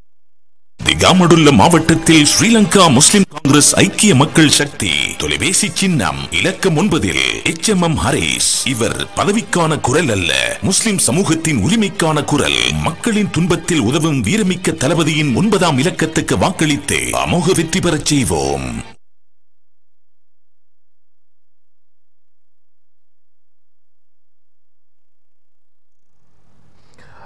இவ்வாறு தேர்தல் பிரச்சார மேடைகளிலே அல்லது ஊடக சந்திப்புகளிலே கருணா மாணவர்கள் சாடி வருகின்றார், உங்களை சாடி வருகின்றார். இது தொடர்பாக எமது நேயர்களுக்காக நீங்கள் என்ன கூற விரும்புகின்றீர்கள்? சௌரன் நயீம் அவர்களே, உண்மையில் நீங்கள் ஒரு ஊடகத்துறையில் ஒரு சிரேஷ்டமானவர். இந்த கருணாமான் ஒரு எத்திக்ஸ், அதாவது இந்த பிரச்சாரத்தில் எதை பேச வேண்டும் என்று ஒரு விதிமுறை இருக்கின்றது. இந்தியாவில் என்றால் இது பேச முடியாது. ஹேட் ஸ்பீச் என்ற அடிப்படையில் இவர் கைது செய்யப்பட்டிருப்பார், தேர்தலிலிருந்து நீக்கப்பட்டிருப்பார். ஆனால் இங்கு அவர் இந்த அளவுக்கு ஒரு இனத்தினை, ஒரு முஸ்லிம் சமூகத்தினை இன்று வந்தேறு குடிகள் தமிழ் மக்களை அநியாயமாக அடக்கி ஆளுகின்றார்கள், இவர்கள் பெரும் அநியாயத்தை தமிழ் சமூகத்தை செய்திருக்கின்றார்கள் என்ற ஒரு மிகப்பெரிய ஒரு துவேஷத்தை, இனவாதத்தை அவர் கக்குகின்றார். இவர் இப்பொழுது ஆயுதமற்ற ஒரு கோழையாக இருக்கின்ற போல இவ்வாறு கக்குகின்றார் என்றால், இவர் பெரும் விடுதலை புலிகளுடைய இயக்கத்தின் கிழக்கு தளபதியாக இருந்து பல்லாயிரக்கணக்கான புலிகளுடைய உறுப்பினர்களுக்கு ஒரு தலைமை தாங்கி ஆயுத பெரும் பலத்தோடு இருக்கின்ற பொழுது எவ்வாறு முஸ்லிம் சமூகத்தை நடாத்தியிருப்பார் என்பதை கொஞ்சம் சற்று சிந்திக்க வேண்டும்.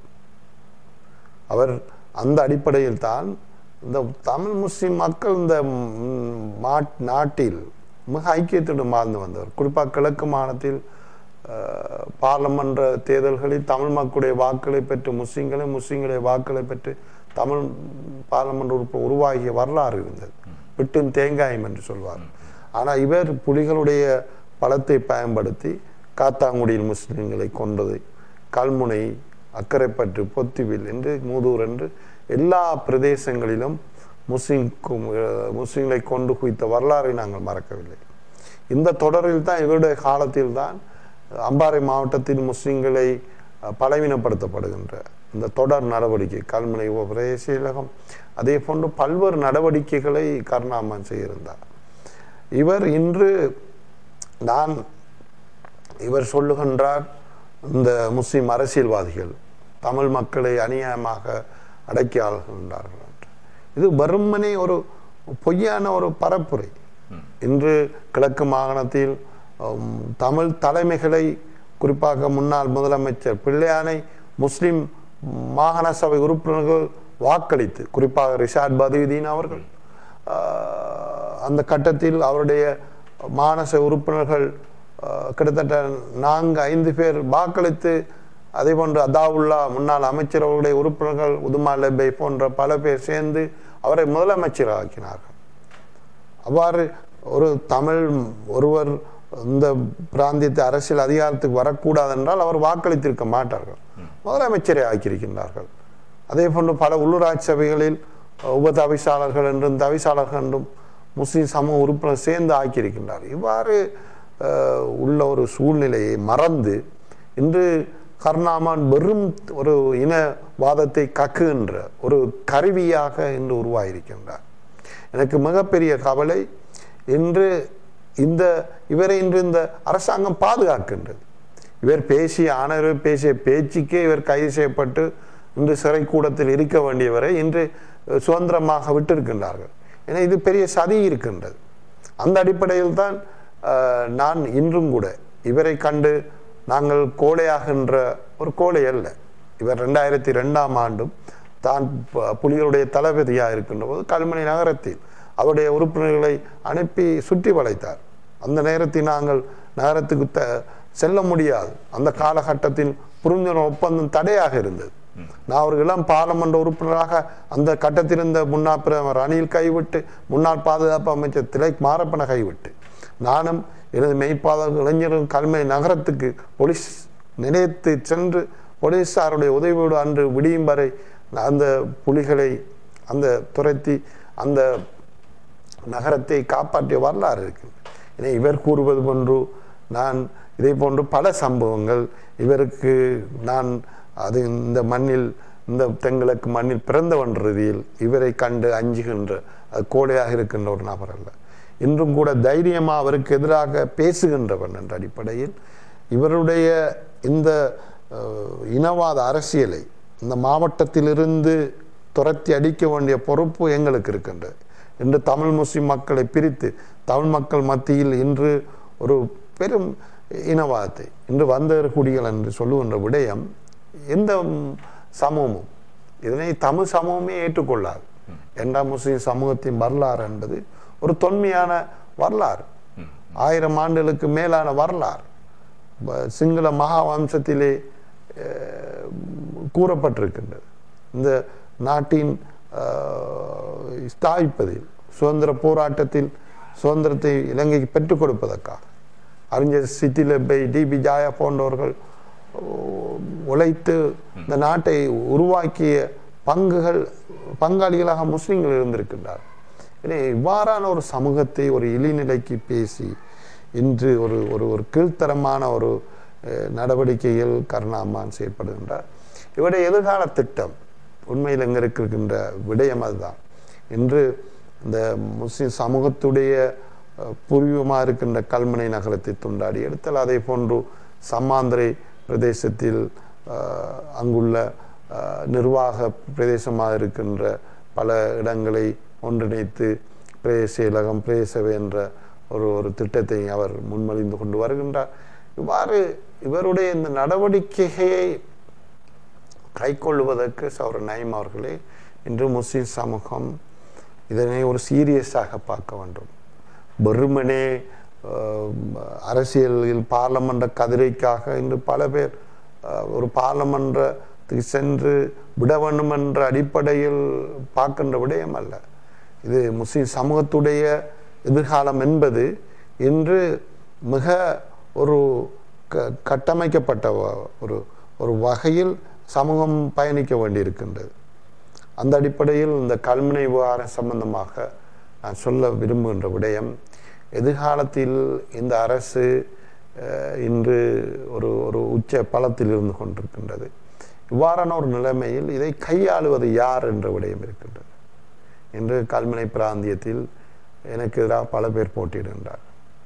ஒட்டுமொத்த அம்பாறை மாவட்ட அரசியல் ஒரு பக்கம் இருக்க, நான் விசேடமாக இந்த கல்முனை விவகாரம் கேள்வி என்பதனால் கல்முனை பிராந்தியத்தில் கல்முனை தொகுதியில் பல பேர் போட்டியிடுகின்றார்.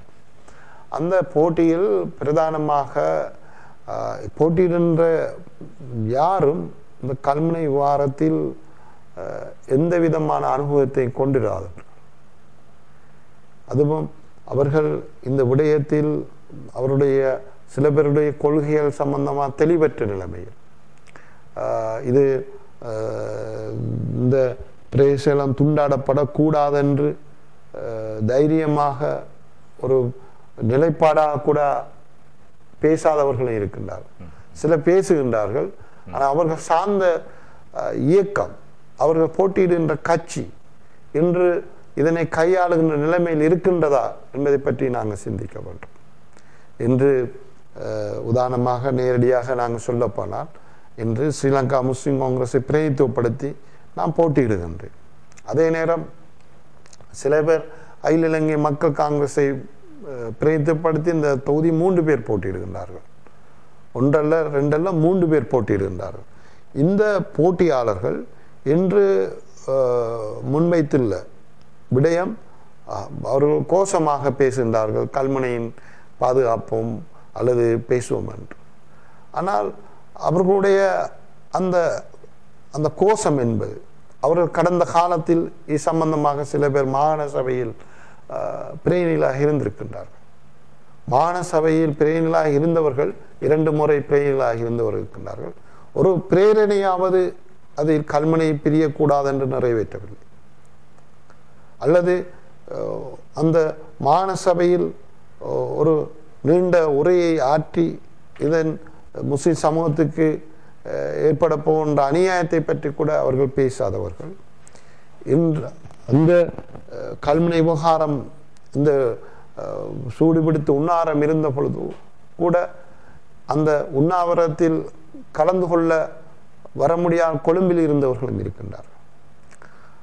அதே போன்று இங்கு இந்த கல்முனை பிராந்தியத்தில் இருந்து பல தூதுக்குழுக்கள் கொழும்பு சென்ற பொழுது அந்த தூதுக்குழுக்களில் கலந்து கொண்டு இந்த கல்முனை விவகாரத்தை கையாளுவதற்கு கூட முன்வராதவர்கள் இருக்கின்றனர். இவ்வாறு எல்லாம் கடந்த 18 வருட காலமாக இருந்துவிட்டு இன்று சொல்லுகின்றார்கள், நாங்கள் இதை எங்களிடம் இதை பாதுகாக்க முடியும் இது என்று. ஆனால் நான் கல்முனை தொகுதி மக்களுக்கு சொல்லுகின்ற விடயம், இந்த விடயத்தில் நாங்கள் பல விடயங்களை பகிரங்கமாக பேச முடியாது. ஜனாதிபதி தேர்தலில் கூட கடந்த தேர்தலில் இந்த கல்முனையில் உள்ள முக்கியஸ்தர்கள் அறிவார்கள், பக்தர் சங்கத்தின் அறிவார்கள். எவ்வாறான ஒரு ராஜதந்திரமாக நாங்கள் செயற்பட்டு சில விடயங்களை கையாண்டு அதன் பின்பு ஜனாதிபதி தேர்தலுக்கு பின்பு என்றால் கல்முனை மாநகரத்தை துண்டாடுவதற்கு பிப்ரவரி 6ஆம் தேதி புதிய பிரதமர் மஹிந்த ராஜபக்ச அவர்கள் அலறுமாலையில் கூட்டத்தை கூட்டியிருந்தார். இந்த அம்பாறை மாவட்டத்தின் சகல சிங்கள பாராளுமன்ற உறுப்பினர்கள், கிழக்கு மாகாண ஆளுநர், தமிழ் கருணாவுடைய அணியினர், அங்கஜ ராமநாதன் என்று பல பேர், வியாழேந்திரன் என்று பல பேர் சேர்ந்து பிரதமரிடம் கல்முனையை பிரித்து தருமாறு கேட்ட பொழுது பிரதமர் அந்த கூட்டத்தை நடத்தினார். நான் நேரடியாக சென்று பிரதமரிடம் நான் எனது ஆட்சேபனை தெரிவித்து, இது இவ்வாறு செய்ய முடியாது, முஸ்லிம் சமூகத்துடைய நியாயங்கள் கேட்கப்பட வேண்டும், முஸ்லிம் சமூகம் இந்த உபப்பிரதேச உருவாக்கத்தினால் அநியாயமாக பாதிக்கப்பட்டிருக்கின்றது. எனவே இது சம்பந்தமாக ஒரு குழுவை நியமித்து கடந்த பிரிட்டிஷ் ஆட்சியில் பிரிக்கப்பட்ட அந்த எல்லைகளோடு இதை பிரிக்க வேண்டும் என்று நான் பிரதமரிடம் வேண்டுகோள் விடுத்தேன். அதனை அவர் குழுவை கட்டாயம் நியமிக்க வேண்டும், இதனை உடனடியாக என்று செய்ய முடியாது என்று அந்த பிரதிநிதிகள், தமிழ் பிரதிநிதிகளுடைய கோரிக்கையை நிராகரித்திருந்தார். எனவே அந்த அளவுக்கு எனக்கு அந்த விடயத்தை கையாளுகின்ற அந்த அனுபவம் இருந்தபடித்தான் நான் கடந்த ஜனாதிபதி தேர்தலில் இப்பொழுது இருக்கின்ற ஆட்சிக்கு எதிராக சஜித் பிரேமதாஸ் அணியில் இருந்தும் கூட அந்த சபையில் இருந்த சகலரும் கூறினார்கள், இவர் கடந்த தேர்தலில் உங்களுடைய ஜனாதிபதிக்கும் உங்களுக்கு எதிராக செயற்பட்டவர் என்று. அவற்றினை பிரதமர் அவரே அதற்கு பதிலளித்து, அவ்வாறு கூற வேண்டாம், இது அவர் ஒரு மக்கள் பிரதிநிதி, எனவே அவருடைய பிரதேசத்தின் நலன்களை பேசுகின்ற உரிமை அவருக்கு இருக்கின்றது, அதை கேட்கின்ற நியாயத்தை கேட்கின்ற உரிமை எனக்கு இருக்கின்றது என்று அவர் சொன்ன விடயம், அதில் உள்ள எங்களுடைய அந்த அனுபவத்தையும் ராஜதந்திர நடவடிக்கை கூட கிடைக்கப்பட்ட வெற்றிகள், அந்த வெற்றிகள் இந்த தேர்தலின் பின்பு இன்று சில சக்திகள் குறிப்பு வெளிப்படையாக சொல்ல போனால் இன்று மக்கள் காங்கிரஸ் சம்பந்தமாக இன்று அரசாங்கம் கடுமையான ஒரு ஒரு ஒரு ஒரு மிகப்பெரிய ஒரு ஒரு ஒரு எதிர்ப்பூனை அவர்கள் சம்பந்தமாக பாரிய சட்ட நடவடிக்கைகள், பாரிய அதன் தலைமை மீது பாரிய ஒரு பெரும் கோபத்தில் இருக்கின்ற சூழ்நிலை இருப்பது வெளிப்படையான ஒரு விஷயம். இவ்வாறான ஒரு சூழ்நிலையில் இந்த கல்முனை விவகாரத்தை மக்கள் காங்கிரசின் பிரதிநிதிகள் நாளை எவ்வாறு கையாள முடியும் என்பதை கல்முனை தொகுதி மக்கள் சிந்திக்க வேண்டும். இதுதான் நாங்கள் கேட்கின்ற கேள்வி. ஏனென்றால் அவர்களால் அந்த ஜனாதிபதியின் அரசினாலும் இன்று ஒரு வேண்டப்படாத நபர்களாக பெரும் ஒரு கோபத்தில் உள்ள ஒரு அமைப்பினை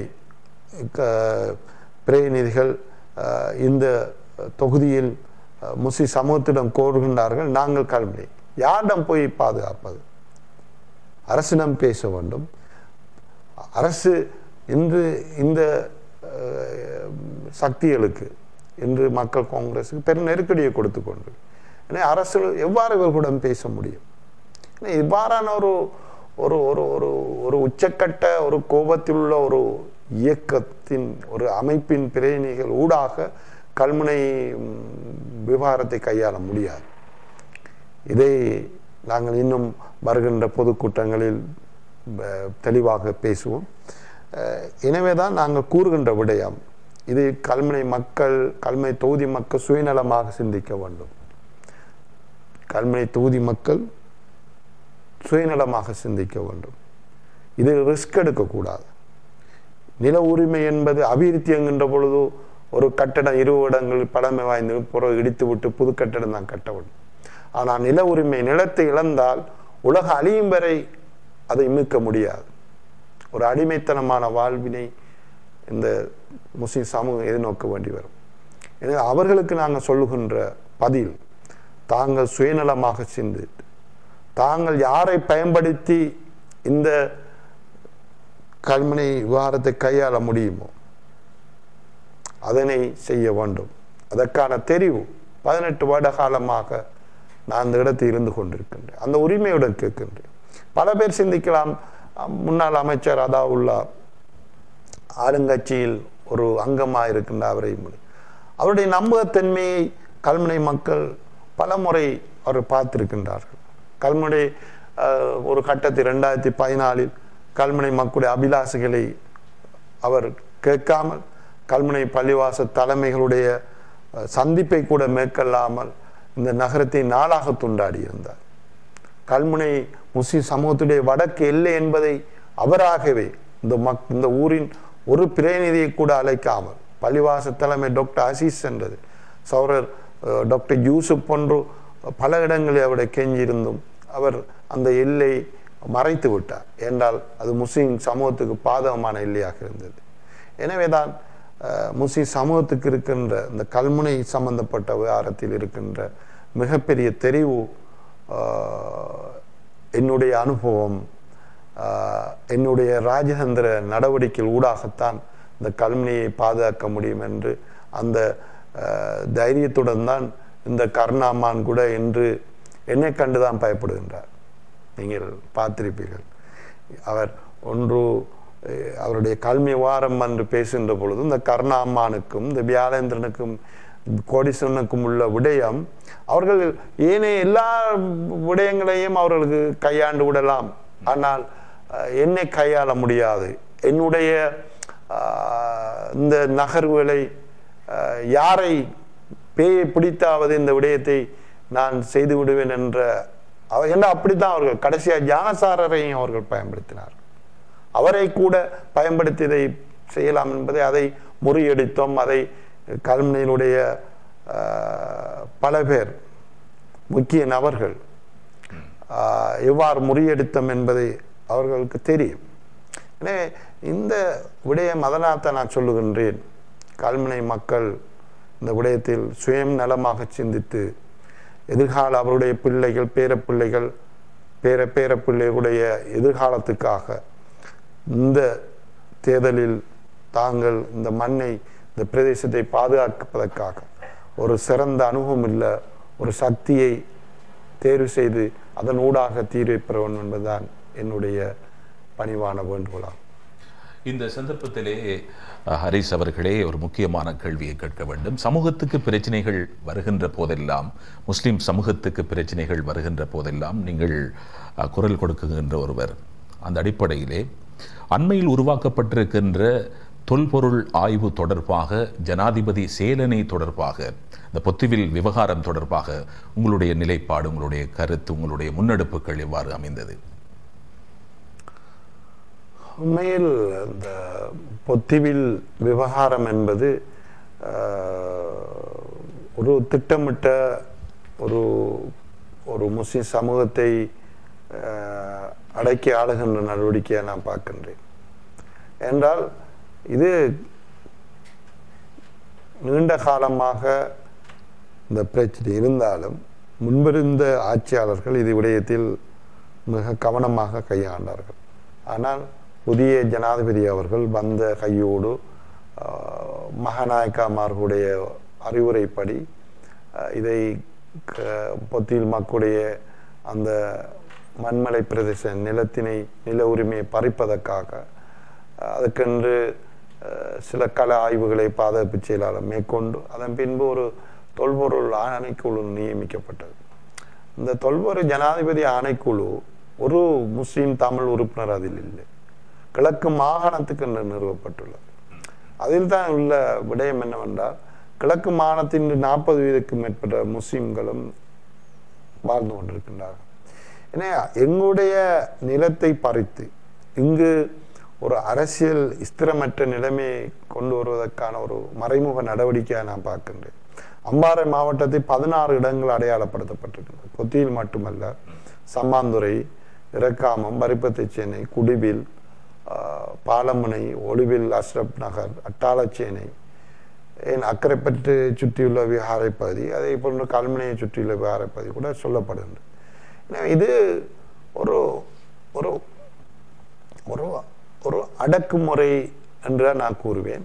இது சம்பந்தமாக அண்மையில் பொத்துவிலில் உங்களுக்கு தெரியும், அந்த நிலத்தினை அளப்பதற்காக முற்பட்ட பொழுது கூட நாங்கள் அந்த இடத்துக்கு சென்றிருந்தோம். அந்த மக்கள் வீதியில் இறங்கி அவர்கள் பெண்கள் தாய்மார்கள் எல்லாரும் போராடி இருந்தார்கள். இது சம்பந்தமாக நான் அந்த ஜனாதிபதி ஆணைக்குழுடைய அந்த உறுப்பினர்களோட கொழும்பு சென்று அவசரமாக சந்தித்திருந்தேன். அந்த பொத்தியில் பிரதேசத்தின் மண்மலை மூது மாவீரை சுற்றி 71 ஏக்கர் காணப்படுகிறது. அந்த 71 ஏக்கருக்குள் கிட்டத்தட்ட 700 குடும்பங்கள் வீடுகளுடன் வாழ்ந்து கொண்டு அவர்கள் எல்லோரையும் வெளியேற்ற வேண்டும் என்பதுதான் இவர்களுடைய திட்டம். நான் அவர்களுக்கு சொன்னேன், அந்த குழு உறுப்பினரில் ராஜ்குமார் சோமதேவ, மற்றது திறன வலையமைப்பின் தலைவர் திலீப் ஜெயவர் போன்றவர்களை சந்தித்து நான் கூறியிருந்தேன், இந்த பொத்தியின் மக்கள் புலிகள் யுத்தம் செய்த காலத்தில் அந்த இருந்த ஆமதூர்மார்களை பாதுகாத்தவர்கள், அந்த பன்சலைக்கு ஒளியூட்டியவர்கள், அங்கிருந்து வருகின்றவர்களுக்கு உணவு கொடுத்தவர்கள், போக்குவரத்து வசதி செய்து கொடுத்தவர். எனவே அவர்களை பொழுது ஆச்சரியப்பட்டு கேட்டு அப்படியே நடந்தான்.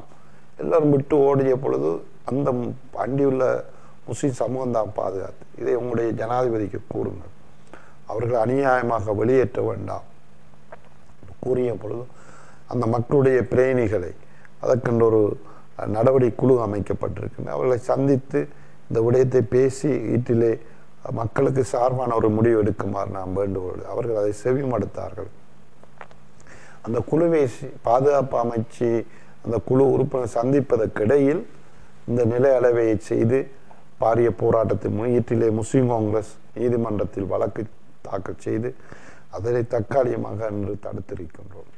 ஏன்னா இது தேர்தலுக்கு பின்பும் ஒரு பெரும் போராட்டமாக மாறக்கூடிய வாய்ப்பு இருக்கின்றது. சோழனை இன்றைய அரசியல் விடயங்கள் பற்றி அலசி ஆராய்கின்ற எதிரொலி நிகழ்ச்சியிலே கலந்து சிறப்பித்துக் கொண்டிருக்கின்றார்கள் முன்னாள் ராஜாங்க அமைச்சர், ஸ்ரீலங்கா முஸ்லிம் காங்கிரஸ் கட்சியினுடைய பிரதி தலைவர், சட்டத்தரணி அல்ஹாஜ் HMM ஹரீஸ் அவர்கள். குறிப்பாக இம்முறை திகாமடுள்ள தேர்தல் மாவட்டத்திலே ஐக்கிய மக்கள் சக்தி கட்சி சார்பாக இலக்கம் 9 டெலிபோன் சின்னத்திலே போட்டியிடுகின்றார்கள்.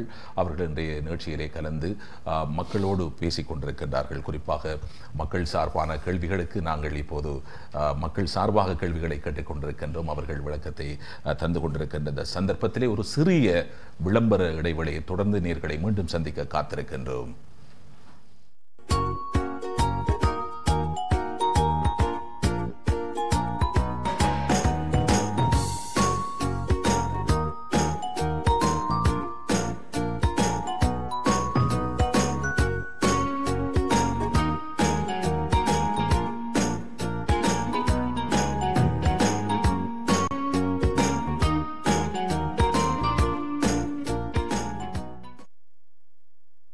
சம்மாந்துறையில் சர்வதேச பல்கலைக்கழகங்கள் பலவற்றுடன் ஒன்றிணைந்து பட்ட மற்றும் பட்ட மேற்படிப்பு டிப்ளோமா கற்கை நெறிகளை தொடர்வதற்கான ஓர் அரிய வாய்ப்பு. BSc Agriculture, MSc, PhD, diploma மற்றும் ஹையர் நேஷனல் டிப்ளோமா முகாமைத்துவ பட்ட கற்கை நெறிகள். புதிதாக ஆசிரிய நியமனம் பெற்றவர்களுக்கான BEd கல்விமானி வகுப்புகளும் நடைபெறுகின்றன.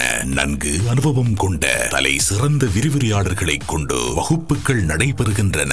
பல்கலைக்கழக மானியங்கள் ஆணைக்குழுவின் அங்கீகாரம் பெற்ற பட்டச் சான்றிதழ்கள் வழங்கப்படும். மேலதிக விவரங்களுக்கும் தொடர்புகளுக்கும் சென்டர் ஃபார் பீஸ் ஸ்டடீஸ், இலக்கம் 375, மூங்கிலடி வீதி, சம்மாந்துறை. தொலைபேசி தொடர்புகளுக்கு 075 77 66 888. திகாமடுல்ல மாவட்டத்தில் ஸ்ரீலங்கா முஸ்லிம் காங்கிரஸ் ஐக்கிய மக்கள் சக்தி தொலைபேசி சின்னம் இலக்கம் 9 HMM ஹரீஸ். இவர் பதவிக்கான குரல் அல்ல, முஸ்லிம் சமூகத்தின் உரிமைக்கான குரல். மக்களின் துன்பத்தில் உதவும் வீரமிக்க தளபதியின் 9ஆம் இலக்கத்துக்கு வாக்களித்து அமோக வெற்றி பெறச் செய்வோம்.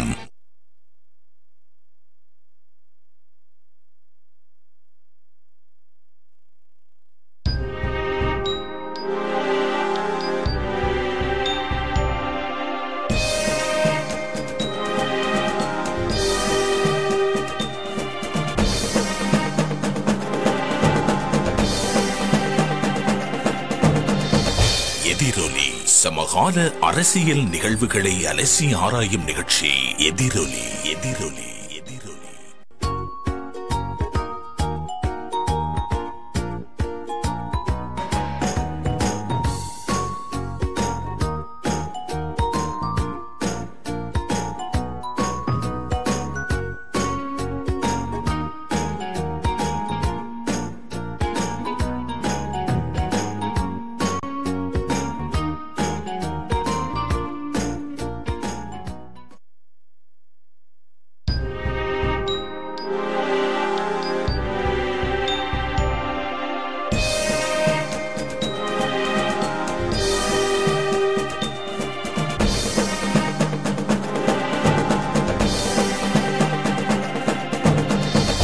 எதிரொலி சமகால அரசியல் நிகழ்வுகளை அலசி ஆராயும் நிகழ்ச்சி எதிரொலி எதிரொலி எதிரொலி. சமகால அரசியல் விடயங்களை பற்றி ஆராய்கின்ற எதிரொலி நிகழ்ச்சியின் வாயிலாக நாம் இணைந்திருக்கின்றோம். இன்றைய நிகழ்ச்சியிலே கலந்து சிறப்பித்துக் கொண்டிருக்கின்றார்கள் முன்னாள் ராஜாங்க அமைச்சர், ஸ்ரீலங்கா முஸ்லிம் காங்கிரஸ் கட்சியினுடைய பிரதி தலைவர், சட்டத்தரணி அல்ஹாஜ் HMM ஹரீஸ் அவர்கள். பொதுவாக மக்கள் சார்பான கேள்வி கணைகளுக்கு என்று மக்களோடு மனம் திறந்து பேசிக் கொண்டிருக்கின்றார் ஹரீஸ் அவர்கள்.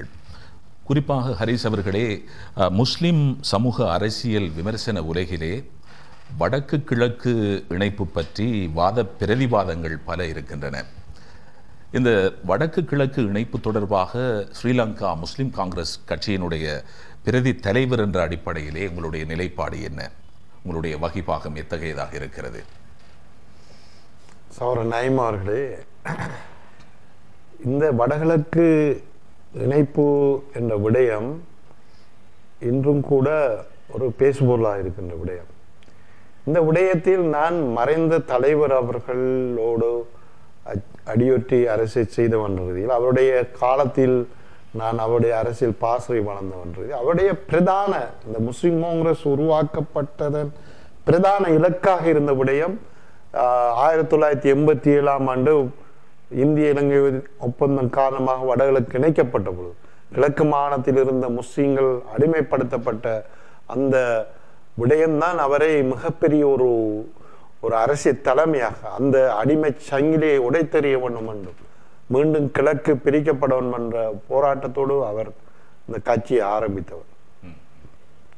அந்த கட்சியின் ஒரு போராளி என்ற ரீதியில் நான் இந்த விவகாரம் வருகின்றவர் பல காலகட்டங்களில் இணைந்த வடகிழக்கில் முஸ்லிம்களுக்கு என்று தனி அழகு அல்லது தென்கிழக்கு என்று பேசப்பட்டாலும் யுத்தம் முடிந்த பின்பு இந்த விடயம் குறிப்பாக இந்த வடகிழக்கு இணைப்பென்ற விடயம்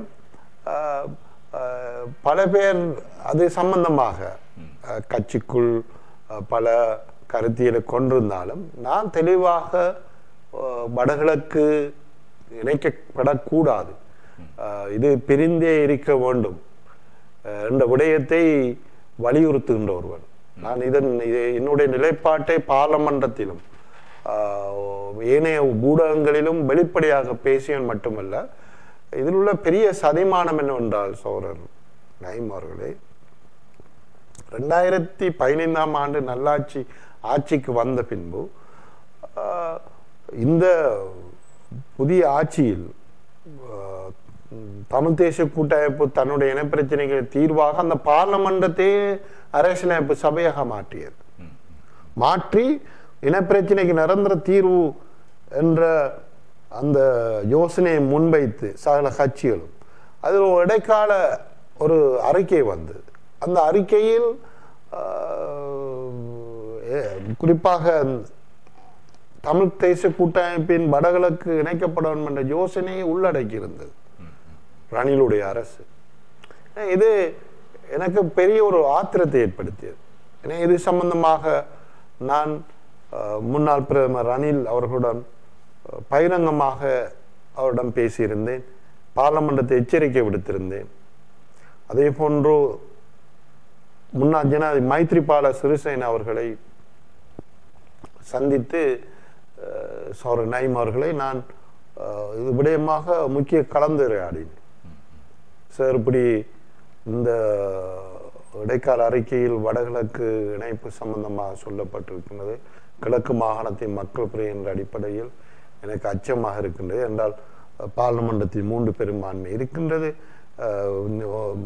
அரசாங்கம் 3-2 பெரும்பான்மை 160க்கு மேற்பட்ட பார்லிமெண்ட் உறுப்பினர் என்று இயங்கிக் கொண்டிருக்கிற ஒரு தருவாயில் எங்களுடைய முஸ்லிம் சமூகம் இதில் பாதிக்கப்படும் என்ற அச்சம் எனக்கு இருக்கின்றது. உங்களுடைய நிலைப்பாடு என்ன என்று கூறிய பொழுது அவர் ஒரு ரகசியத்தை கூறினார்.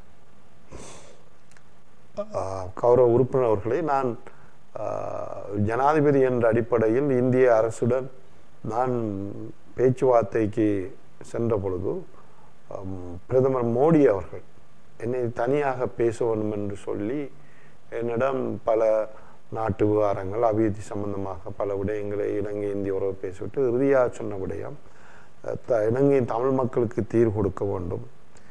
3-2 பெரும்பான்மை உங்களுடைய அரசாங்கத்துக்கு இருக்கின்றது. உங்களுடைய பிரதமர் ரணிலுடன் இனப்பிரச்சனை தீர்வு சம்பந்தமாக பேசி அவருடைய இணக்கப்பாட்டை பெற்றுவிட்டேன். அதில் முக்கிய ஒரு விடயம்தான் வடகிழக்கு இணைப்பு. அதற்கான இணக்கப்பாட்டை அவர் தெரிவித்து விட்டார்.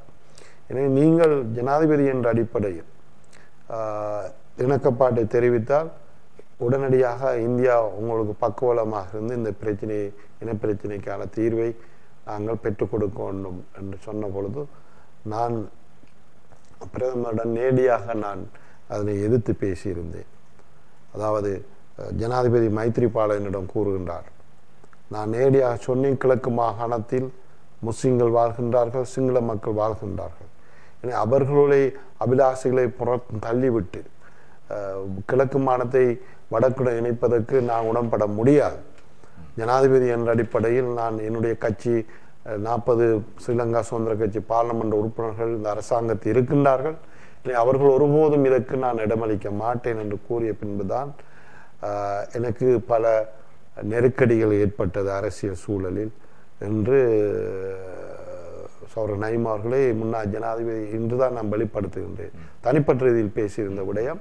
ஏன்னா அவ்வாறு நான் அந்த வடகிழக்கு இணைப்பு சம்பந்தமான ஒரு சீரியஸான ஒரு கட்டத்துக்கு போன பொழுது இவ்வாறு பல தலைவர்களை நான் சந்தித்து பேசியிருந்தேன். அது விடயமாக சில காணொளி சில விடயங்கள் இதற்கு நான் ஆதாரமாக இருக்கின்றது. நாங்கள் அதை பார்க்க முடியும் என்றால் இப்போது அந்த காணொளியை பார்த்துவிட்டு வரலாம்.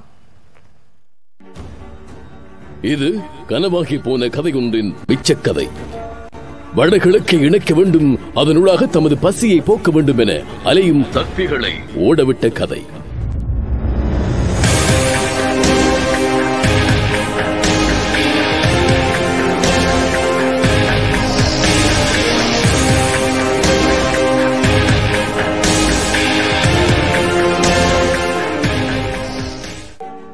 ஆயிரத்தி 1987 வடக்கையும் கிழக்கையும் இணைத்து வடகிழக்காக்கி முஸ்லிம்களை அனாதைகளாக்கி அடிமைப்படுத்திய ஒரு அஜெண்டா நிறைவேறியது.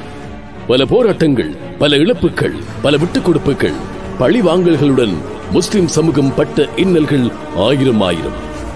2007 ஒரு தீர்ப்பு வருகிறது. முஸ்லிம்களின் வாழ்வில் மறக்க முடியாத தீப்பொன்றாக உச்சநீதிமன்றம் வடக்கையும் கிழக்கையும் 2ஆக பிரித்து 2 மாகாணங்களாக அறிவிக்கிறது. முஸ்லிம் இனத்தின் சந்தோஷம் நிலைத்திருப்பதை விரும்பாத அரசியல்வாதிகள் மீண்டும் ஒரே சத்தமாக இணைக்க கோரி நிற்கிறது. வாய்ப்புக்காக காத்திருந்த தமிழ் தேசிய கூட்டமைப்புக்கு 2015 காலம் கனிந்து வருகிறது. நல்லாட்சி அரசில் கொண்டு வந்த திட்டங்களை சாதகமாக்கி தமிழ் தேசிய கூட்டமைப்பு திட்டமிடுகிறது. இனப்பிரச்சனைகளை இல்லாதொழிக்க கொண்டு வந்த பாராளுமன்றத்தை அரசியல் அமைப்பு பேரவையாக மாற்றும் திட்டம் நிறைவேறுகிறது. புதிய அரசியல் அமைப்பை உருவாக்கும் எண்ணங்கள் தீர்மானங்களாக இருக்கும் தருவாயில் தமிழ் தேசிய கூட்டமைப்பு இந்தியா உட்பட பல மேற்கத்திய நாடுகளின் ஆதரவுடன் மீண்டும் வடக்கை இணைக்க நடவடிக்கை ஆரம்பமாகிறது. அப்போதைய பிரதமராக இருந்த ரணில் விக்ரமசிங்கவும் பச்சை கொடி காட்டுகிறார். சந்தோஷமாக முன்னெடுப்புகள் நடக்கிறது. 2017 ஆகஸ்ட் காலப்பகுதியில் ரணில் தலைமையிலான அரசாங்கம் இடைக்கால அறிக்கையை பாராளுமன்றத்தில் சமர்ப்பிக்கிறது. தமிழ் தேசிய கூட்டமைப்பு அவ்விடைக்கால அறிக்கையில் தனது யோசனையாக வடகிழக்கு இணைப்பு தீர்மானத்தை உள்ளடக்குகிறது. பிரச்சனை வேறு ஒரு திசையை நோக்கி நகர்த்தப்படுகிறது. ஆபத்து உச்சநிலைக்கு வருவதை உணர்கிறார் ஹரீஸ். தனி மனிதனாக பல முன்னெடுப்புகள் நடக்கிறது, போராட்டங்கள் துளிர்க்கிறது. தமிழ் கூட்டமைப்பின் இலக்குகள், சதித்திட்டங்கள் பற்றி ஆழ அகலமாக அறிகிறார் ஹரீஸ். பார்லிமன்றத்தில் உரக்க பேசுகிறார். வடக்கையும் கிழக்கையும் மீண்டும் இணைத்தால், வடகிழக்காக்கி எங்களை நசுக்கினால் என்னவாகும் என்பதை அரசுக்கு விளங்கும் மொழியில் சொல்கிறார் ஹரீஸ். இந்த வடகிழக்கு தனி மாகாணம் என்ற விடயம் நான் நினைக்கின்றேன் தமிழ் தேசிய கூட்டமைப்பினால் கிழக்கு மாகாணத்தை வடக்கிடம் இணைக்க வேண்டும் என்ற கோரிக்கையாக முன்வைக்கப்பட்டிருக்கின்றது. இந்த இடத்தில் நாங்கள் கிழக்கு மாகாணத்தைச் சேர்ந்த முஸ்லிம் மக்கள், தமிழ் மக்கள், சிங்கள மக்கள் எல்லோரும் விரும்புவது தங்களுடைய மாகாணம் தனி ஒரு மாகாணமாக இருக்க வேண்டும். அதே நேரம் இந்த மக்களின் விருப்பங்களுக்கு மாற்றமாக கூட்டமைப்பு இன்று வலுக்கட்டாயமாக அந்த மாகாணத்தை இந்த பார்லிமன்றத்தின் ஊடாக இணைக்கலாம் என்று எண்ணுகிறார். கூட்டமைப்புக்கு சொல்ல வேண்டிய விடயம், நீங்கள் வரலாற்றை திரும்பி பார்க்க வேண்டும். உங்களுடைய கடந்த 60 வருட காலத்துக்கு மேற்பட்ட போராட்டத்தில் அதிகார பகிர்வை வேண்டும் என்று சொல்லுகின்ற விடயத்தை நீங்கள் இன்று தடம் புரள்கிறீர்கள், வேறு திசைக்கு செல்லுகின்றீர்கள் என்றுதான் நாங்கள் கூற வேண்டும். ஏனென்றால் உங்களுடைய கட்சியின் ஸ்தாபகர் தந்தை செல்வநாயகன் கூட 56ஆம் ஆண்டு திருமலை மாநாட்டில் கிழக்கில் முஸ்லிம் மக்களை, சிங்கள மக்களையும் கருசனை கொண்டு 2 அல்லது 2க்கு மேற்பட்ட மாகாணங்கள் உருவாக்கப்பட வேண்டும் என்று தெளிவாக கூறியிருந்தார். இதே பின்பற்றித்தான் விடுதலை புலிகள் மிக உச்சகட்ட பலத்தில் இருக்கின்ற பொழுது அதற்கு அஞ்ஞாமல் தமிழ் தேசிய கூட்டமைப்பின் தமிழர் விடுதலை கூட்டணி தலைவர்களாக இருந்த சிவசிதம்பரம், நீலன் திருச்செல்வம் போன்றவர்கள் 2000ஆம் ஆண்டு சந்திரிகா அரசுடைய காலத்தில் அரசியலமைப்பு நகல் பார்லிமன்றத்துக்கு முன்வைக்கப்பட்ட பொழுது எங்களுடைய மறைந்த பெருந்தலைவர் அஷ்ரப் அவர்களுடைய கலந்தாலோசித்து கிழக்குள்ள மக்களுக்கு அகண்ட தென்கிழக்கு மாகாணம் ஒன்றை உருவாக்குவோம் என்று ஜனாதிபதி, அதே போன்று தமிழ் தலைவர்கள் எல்லோரும் ஏற்றுக்கொண்டு அன்று தீர்வுக்கு முன் வந்திருந்தார்கள். எல்லாவற்றையும் ஒதுக்கிவிட்டு இன்று வடகிழக்கை இணைக்க வேண்டும் என்ற தமிழ் தேசிய கூட்டமைப்பின் நிலைப்பாட்டை எந்த ஒரு முஸ்லிம் மகனும் கிழக்கில் வாழ்கின்ற மட்டுமல்ல, கிழக்குக்கு வெளியே நாடு பூராக இருக்கின்ற எந்த ஒரு முஸ்லிம் மகனும், எந்த ஒரு முஸ்லிம் பார்லிமன்ற உறுப்பினரும் இந்த துரோகத்துக்கு துணை போக மாட்டார்கள் என்பதை அடித்துக் கூற விரும்புகின்றேன். குறிப்பாக தமிழ் தேசிய கூட்டமைப்பு ஸ்ரீலங்கா முஸ்லிம் காங்கிரஸ் பல நீண்ட பேச்சுவார்த்தைகளை நடத்தி இருக்கின்றது. கிழக்கு மாகாணத்தில் மாகாண ஆட்சியில் பங்குதாரர்களாக இருந்தார். எல்லாவற்றையும் மறந்துவிட்டு இன்று தமிழ் மக்கள், முஸ்லிம் மக்கள் ஒன்றாக பயணிக்க வேண்டும் என்று அதன் தலைவர் சம்பந்தன் பல வருடங்களாக கூறி வந்த அவருடைய வாக்குறுதிகள், அவருடைய நம்பிக்கைகள் எல்லாம் முஸ்லிம் மக்கள் மத்தியில் சிதைந்து போய் இன்று கிழக்கு மாகாண முஸ்லிம் இளைஞர்கள் மத்தியில் புதிய கவலையும் விரக்தியும் ஏற்பட்டிருக்கின்றது. எனவேதான் வரலாற்றினை எப்பொழுதும் ஒரு நேர்மையான ஒரு அரசியல் கொள்கையை தமிழ் தேசிய கூட்டமைப்பு முன்கொண்டு செல்ல வேண்டும். ஏனென்றால் தமிழ் முஸ்லிம் ஒற்றுமை இன்றும் கூட நிலைத்திருக்க வேண்டும் என்ற அவாவில் நாங்கள் இருந்து கொண்டிருக்கின்றோம். எனவேதான் இந்த விடய சம்பந்தமாக விரிவான விவாதம் நடைபெறுகின்ற பொழுது இந்த வடகிழக்கில் இந்த கிழக்கு மாகாணத்தை இணைக்க வேண்டும் என்று விரும்புகின்ற சக்திகளுக்கு எதிராக நாங்கள் கிழக்கு மக்களை இனபேதமின்றி அணிதிரட்டி கிழக்கு மட்டுமல்ல இந்த சபையில் இருக்கின்ற பார்லிமன்ற உறுப்பினர்களுடைய கால்களை கெஞ்சியாவது இதை இணைக்க விட மாட்டோம் என்ற பதிவினை இந்த சபையில் வைக்க விரும்புகின்றேன். 2017 அக்டோபரில் பார்லிமன்றத்தில் வரலாற்று முக்கியத்துவம் மிக்க காத்திரமான உரையை நிகழ்த்துகிறார் ஹாரிஸ். வடக்கையும் கிழக்கையும் இணைத்து கிழக்கு முஸ்லிம்களின் இருப்புக்கு ஆபத்தை உண்டாக்கினால் அரசை விட்டு வெளியேறி அரசுக்கு எதிராக போராட்டம் தொடரும் என அப்போதைய பிரதமர் ரணிலுக்கும் அரசின் முக்கிய புள்ளிகளுக்கும் எச்சரிக்கை விடுக்கிறார். தமிழ் கூட்டமைப்பை திருப்திப்படுத்த எங்களை பலியிட முடியாது எனும் வாதத்தை முன்னிறுத்தி கிழக்கின் மக்கள் பிரதிநிதியாக உரத்து குரல் கொடுத்தார். இறுதி நிமிட அஜெண்டாக்கள் நடந்தால் விளைவுகள் விபரீதமாக அமையும் என்று காட்டமாக கண்டிக்கிறார். வடகிழக்கு இணைப்புக்கு எதிராக உள்ள சகல பெரும்பான்மை இன எம்பிக்களின் காலில் விழுந்தாவது இணைப்பை சாத்தியமாக்க விடமாட்டேன் என கோஷம் எழுப்பி அறைகூவல் விடுக்கிறார். சிங்கள எம்பிக்களுக்கு சிங்கள மொழியிலேயே பிரச்சனைகளை பற்றி வீரமாக, விவேகமாக, தைரியமாக எடுத்துரைக்கிறார். ඔබතුමාලා දන්නවා මතකයි 1987 ඉන්දෝ ලංකා ගිවිසුම අත්සන් කරා. අය අත්සන් කරේ ඒ කාලේ LDT කණ්ඩායම බලපෑම් කරලා ජාත්‍යන්තර රටවල් බලපෑම් කරා. ඒ නිසා ඉන්දෝ ලංකා ගිවිසුම අත්සන් කරලා ආණ්ඩුක්‍රම ව්‍යවස්ථාවේ 13 සංශෝධනය ගෙනලා පළාත් සභා පිටුවා. උතුර නැගෙනහිර පළාත ಭಾರತ ಏಕಾಬದ್ಧ ಕರ ඒ නිසා නගිනහිර පළාතේ හිටිය සිංහල බෞද්ධ ජනතාවට මුස්ලිම් ජනතාවට අසාධාරණේ වුණා. ඒ ගැන ඒ කාලේ කවුරුත් කතා කරුවේ නෑ. 1987 ඉඳලා 2007 වෙනකම් අවුරුදු 20ක් කාලේ මේ ඒකාබද්ධ කිරීම නීතියෙන් වශයෙන් තිබුණා. මේ ඒකාබද්ධ කිරීම පිළිබඳව තමල පක්ෂ නායකවරු ඒගොල්ලෝ කිව්වා ඒගොල්ලන්ට පෙනුණා මේක හරි ක්‍රියාදාව කියලා ඒගොල්ලන්ට පෙනුණා. හැබැයි මේ රටේ ඉතියේ සිංහල බෞද්ධ දේශපාලන නායකවරුන්ට මුස්ලිම් නායකවරුන්ට මේක මේ ඒකාබද්ධ කිරීම වැරදි කියලා අපි කතා කරා. ඒ නිසා අවසානයේ උසාවිය විසින් උසාවියට නඩ දාලා මේ ඒකාබද්ධ කිරීම ලොකු වැරදක් කියලා අවසානයේ තීන්දුව ලබා ගත්තා.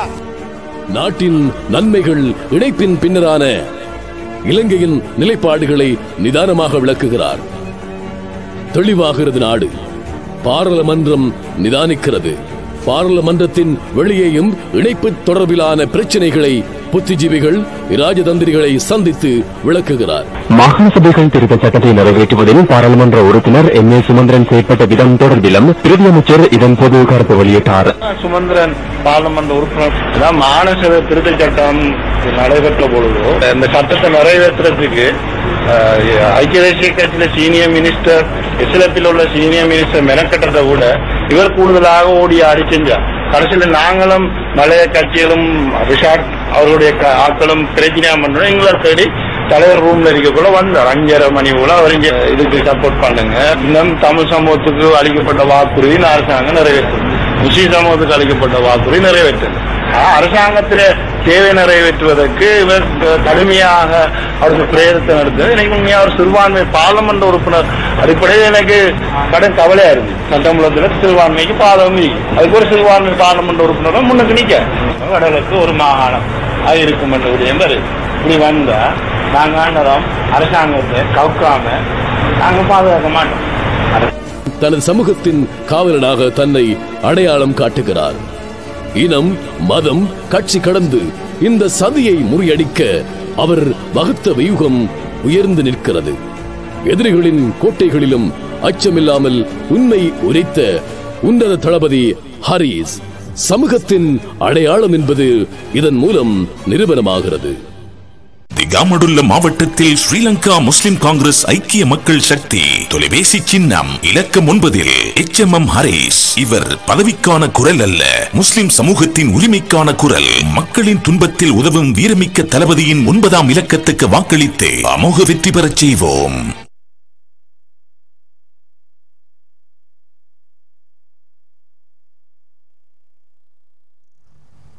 சமகால அரசியல் விடயங்களை பற்றி அலசி ஆராய்கின்ற எதிரொலி நிகழ்ச்சியின் வாயிலாக இணைந்திருக்கின்றோம்.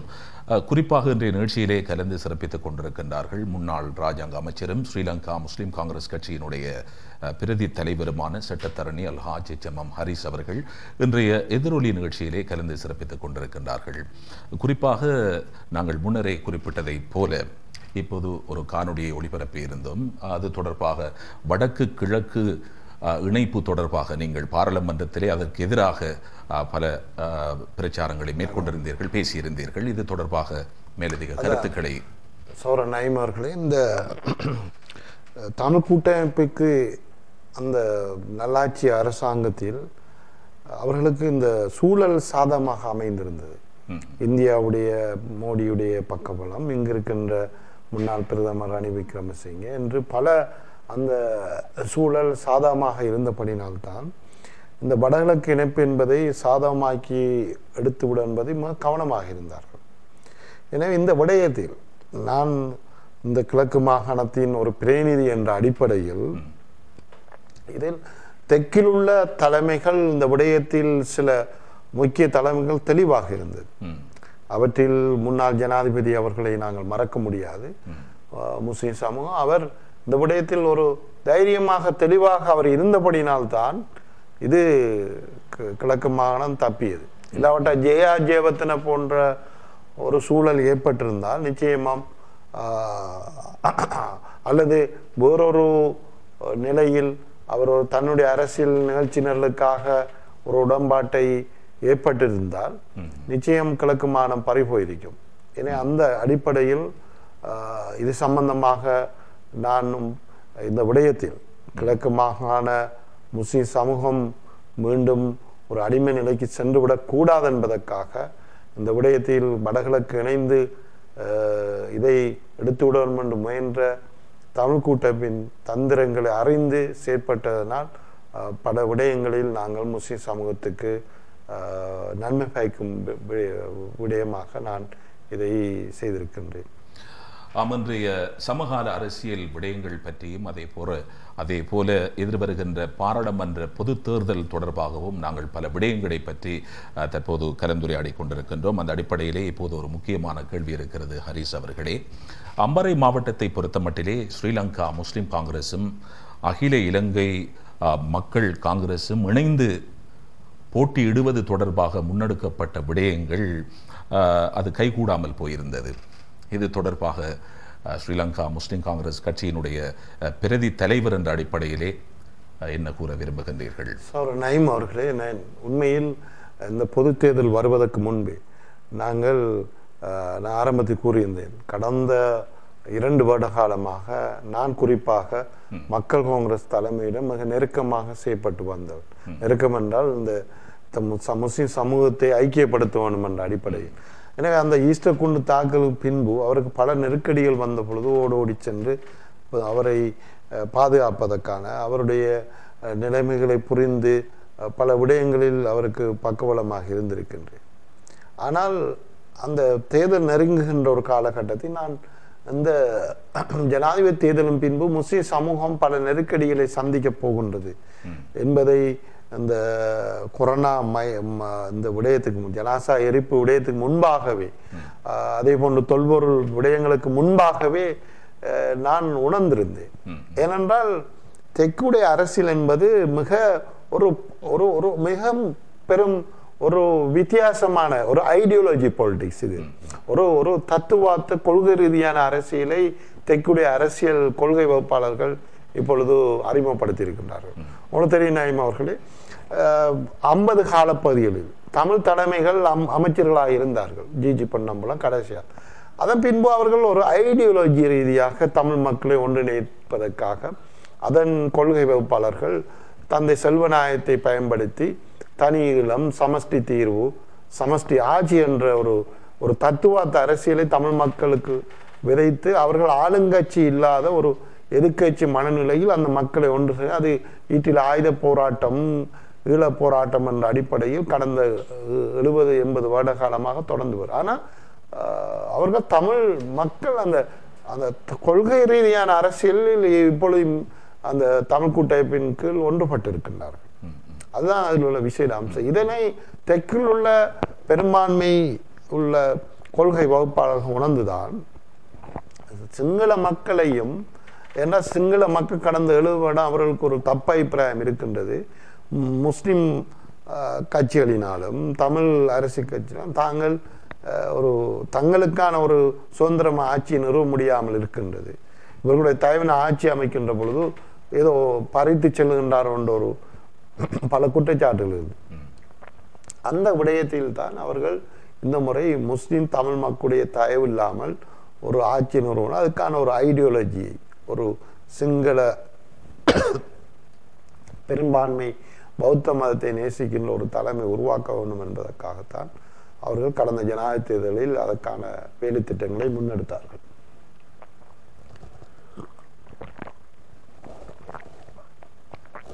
அந்த முன்னெடுப்பில் கோட்டபாய ராஜபக்ச புலிகளை தோற்கடித்தவர் என்ற சாதிக்க பிறந்தவர் என்ற ஒரு பிம்பம் உருவாக்கப்பட்டு மார்க்கெட் பண்ணப்பட்டது. அது சிங்கள பெரும்பான்மை இளைஞர்கள், வர்த்தக தலைவர்கள், பிஸ்னஸ் லீடர்ஸ், அதே போன்று பல்கலைக்கழக பேராசிரியர்கள், விரிவுரையாளர்கள் என்று பல பேர் இதில் ஈடுபட்டு பிஎட் மக்கள் போன்ற ஹெலியே போன்ற அமைப்பு ஊடாக அவர் அந்த பிம்பம் மார்க்கெட் பண்ணப்பட்டு அது வெற்றி அளிக்கப்பட்டு அதன் வெளிப்பாடு அவர் ஜனாதிபதியான பின்பு அவருடைய அரசியல் என்பது கிட்டத்தட்ட அந்த தன்னுடைய வாக்கு வங்கியை தக்க வைப்பதற்காக சிங்கள பௌத்த மக்கள் மத்தியில் தான் ஒரு சிறுபான்மைக்கு ஒரு காம்ப்ரமைஸ் லீடர் இல்லை, சிறுபான்மை மக்களுடன் ஒரு ஒரு அவர்களுடன் இணக்கப்பாட்டு, அதாவது விட்டு கொடுக்கின்ற ஒரு தலைமை அல்ல.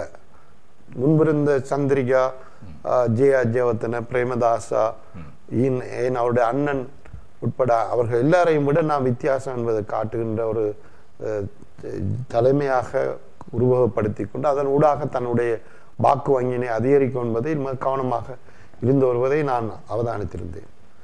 அதில் அவர்களுக்கு இருக்கின்ற வாக்கு வங்கியை உயர்த்துகின்ற விடயமாக முஸ்லிம்களுக்கு எதிரான சில நடவடிக்கைகளை எடுக்கின்ற பொழுது அங்கு அவர்களுடைய வாக்கு வங்கி உயர்கின்ற ஒரு ஆபத்தான நிலைமையை நாங்கள் கண்கூடாக பார்த்தோம். அதில் ஒன்றுதான் கொரோனா வந்த பின்பு முஸ்லிம்களுடைய ஜனாசாக எரிக்கப்பட்டது. அது ஒரு சிங்கள மக்களுக்கு ஒரு செய்தி. யாரும் செய்ய துணியாத விடயத்தை, முஸ்லிம்களுடைய மார்க்க சட்டமான அடக்குகின்ற விடயத்தை நாங்கள் முறியடித்து 180 நாடுகளில் அது அடக்கப்படுகின்ற ஒரு விடயமாக இருந்தாலும் நாங்கள் எரிக்கின்றோம்.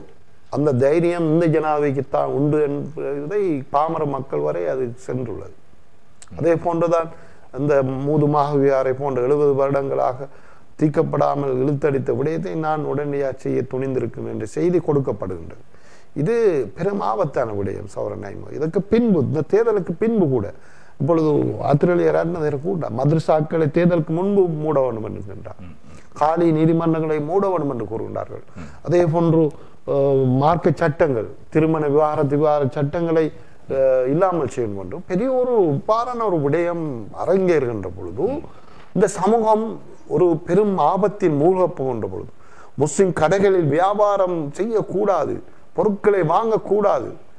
எந்த அளவுக்கு அரசியல் பிரச்சனையால் இப்பொழுது வியாபாரிகள் கூட முஸ்லிம் எதிர்ப்பை காட்டி தங்களை வியாபாரத்தை கூட்டுகின்ற ஒரு பரிணாம வளர்ச்சி ஏற்பட்டு, கடந்த வாரம் சம்பத் வங்கிக்கு ஒரு தாய் ஹபாயாவுடன் சென்று தடுத்து நிறுத்தப்பட்ட விடயம், அந்த வங்கி மன்னிப்பு கேட்காமல், வருத்தம் தெரிவிக்காமல், நாங்கள் இது பௌத்தர்களுக்கு மட்டுமா சேவையாற்றுவதற்கு உருவாக்கப்பட்ட வங்கி என்ற செய்தியை கூறியவுடன் அவர்களுடைய வியாபாரம் பெருகின்றது.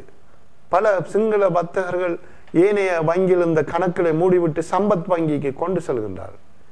தங்களுடைய வியாபாரத்தை, வர்த்தகத்தை பெருக்குவதற்கு முஸ்லிம் எதிர்ப்பை காட்டுகின்ற பொழுது இதை ஏனைய வங்கிகளும் ஏனைய கம்பெனிகளும் ஏனைய நிறுவனங்களும் செய்தால் எங்கே போய் முடியும் முஸ்லிம் சமூகம்?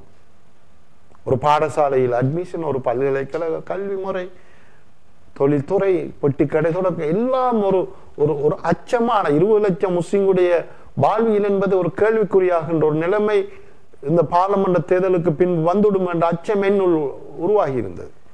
எனவேதான் இதனை ஒரு கூட்டு அடிப்படையில் இதனை முஸ்லிம் சமூகம் இந்த சவாலை எதிர்நோக்கும் என்பதற்காக நான் கவலையுடன் பல பல்கலைக்கழக பேராசிரியர்கள் சந்தித்தேன், பல உலமாக்களை சந்தித்தேன். அவர்களுடைய மசூரா செய்துவிட்டு நான் அட்டாளச்சனையில் இருந்து பகிரங்கமாக கூறியிருந்தேன். அம்பாறை மாவட்டத்தில் உள்ள அனைத்து அரசியல் செய்கின்றவர்களும், அது மக்கள் காங்கிரஸாக இருக்கட்டும், தேசிய காங்கிரஸாக இருக்கட்டும், சமாதான ஹசன் அலி சார் அவர்களுடைய சமாதான கூட்டமைப்பாக இருக்கட்டும், முஸ்லிம் காங்கிரஸ், எல்லோரும் ஒரு பொது சின்னத்தில் அல்ல சுயேட்சை குழுவில் 10 வேட்பாளர்களை போட்டு நாங்கள் கேட்போம். கிட்டத்தட்ட 2,40,000 பதிவு செய்யப்பட்ட வாக்குகளில் ஒரு 1,90,000 வாக்குகள் விழுந்தாலே 5 முஸ்லிம் பார்லமெண்ட் உறுப்பினர்களை பெற முடியும். எந்த கட்சி மக்கள் யாரை பிடிக்கிறார் அவர்களுக்கு விருப்பு வாக்குகளை அளித்து எம்பியாக செல்லட்டும். ஆனால் அம்பாறையுடைய பலம் மிக முக்கியம். கிழக்கு மாநிலத்தில் நாங்கள் முஸ்லிம்கள் பெரும்பான்மையாக வாழ்கின்ற மாவட்டம். இதனை இன்று சிதறடிப்பது கருணா ஒரு பக்கம். சிங்கள பார்லமெண்ட் உறுப்பினர்கள் தங்களுடைய வாக்கு பலத்தை அதிகரிப்பதற்காக பாரிய 10,000 15,000 வீடுகளை கட்டி குடியேற்றம் செய்வதற்கான திட்டத்தை வைத்துக் கொண்டு இந்த ஆபத்திலிருந்து ஒரு மாவட்டத்தை வென்று மாவட்டத்தின் கட்சி டிசிசி கட்டுப்பாடுகள் என்ற போன்ற பல விடயங்களை கையாளுவதற்காக நாங்கள் அறைகோள் கொடுத்திருந்தோம். அதில் தேசிய காங்கிரஸ் அலுவலாக அதனை பேச்சுவார்த்தை எங்களுடைய தலைமை உத்தியோகபூர்வமாக அங்கீகரித்திருந்தது. அதற்கான நியமனம் செய்திருந்த கல்முனை மாநகர முதல்வரை அவர் சென்று பேச்சுவார்த்தை நடந்து அது தோல்வியில் முடிந்தது. அதே பின்பு மக்கள் காங்கிரஸ் பேச்சுவார்த்தைக்கு என்னை நியமித்திருந்தது. நான் ஆரம்ப கட்டத்தில் எங்களுடைய கல்முனை ஒரு குழுவை மக்கள் காங்கிரஸ் தலைமையுடன் நீண்ட காலமாக பேசி உத்தியோகபூர்வமாக ஒரு குழுவை அமீரலி தலைமை நியமித்த பொழுது நானும் சௌர் அலிசாயிர் மௌலானாவும் போய் பேசியிருந்தோம்.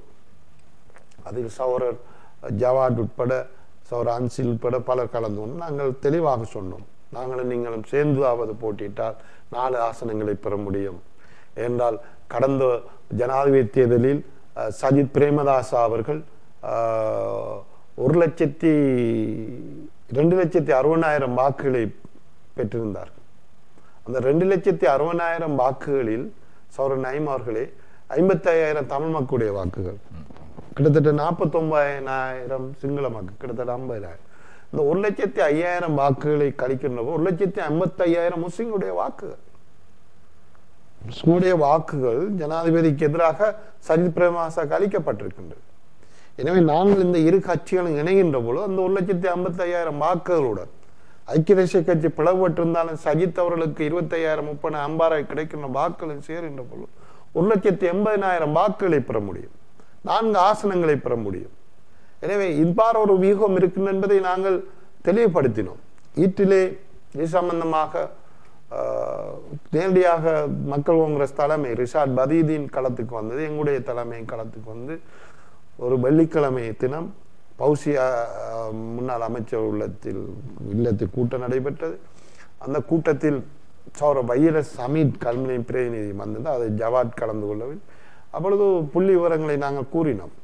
கிட்டத்தட்ட 1,80,000 வாக்குகள் எங்களுக்கு கையில் இருக்கின்றவையே நாங்கள் சேர்ந்து போட்டியிட முடியாது.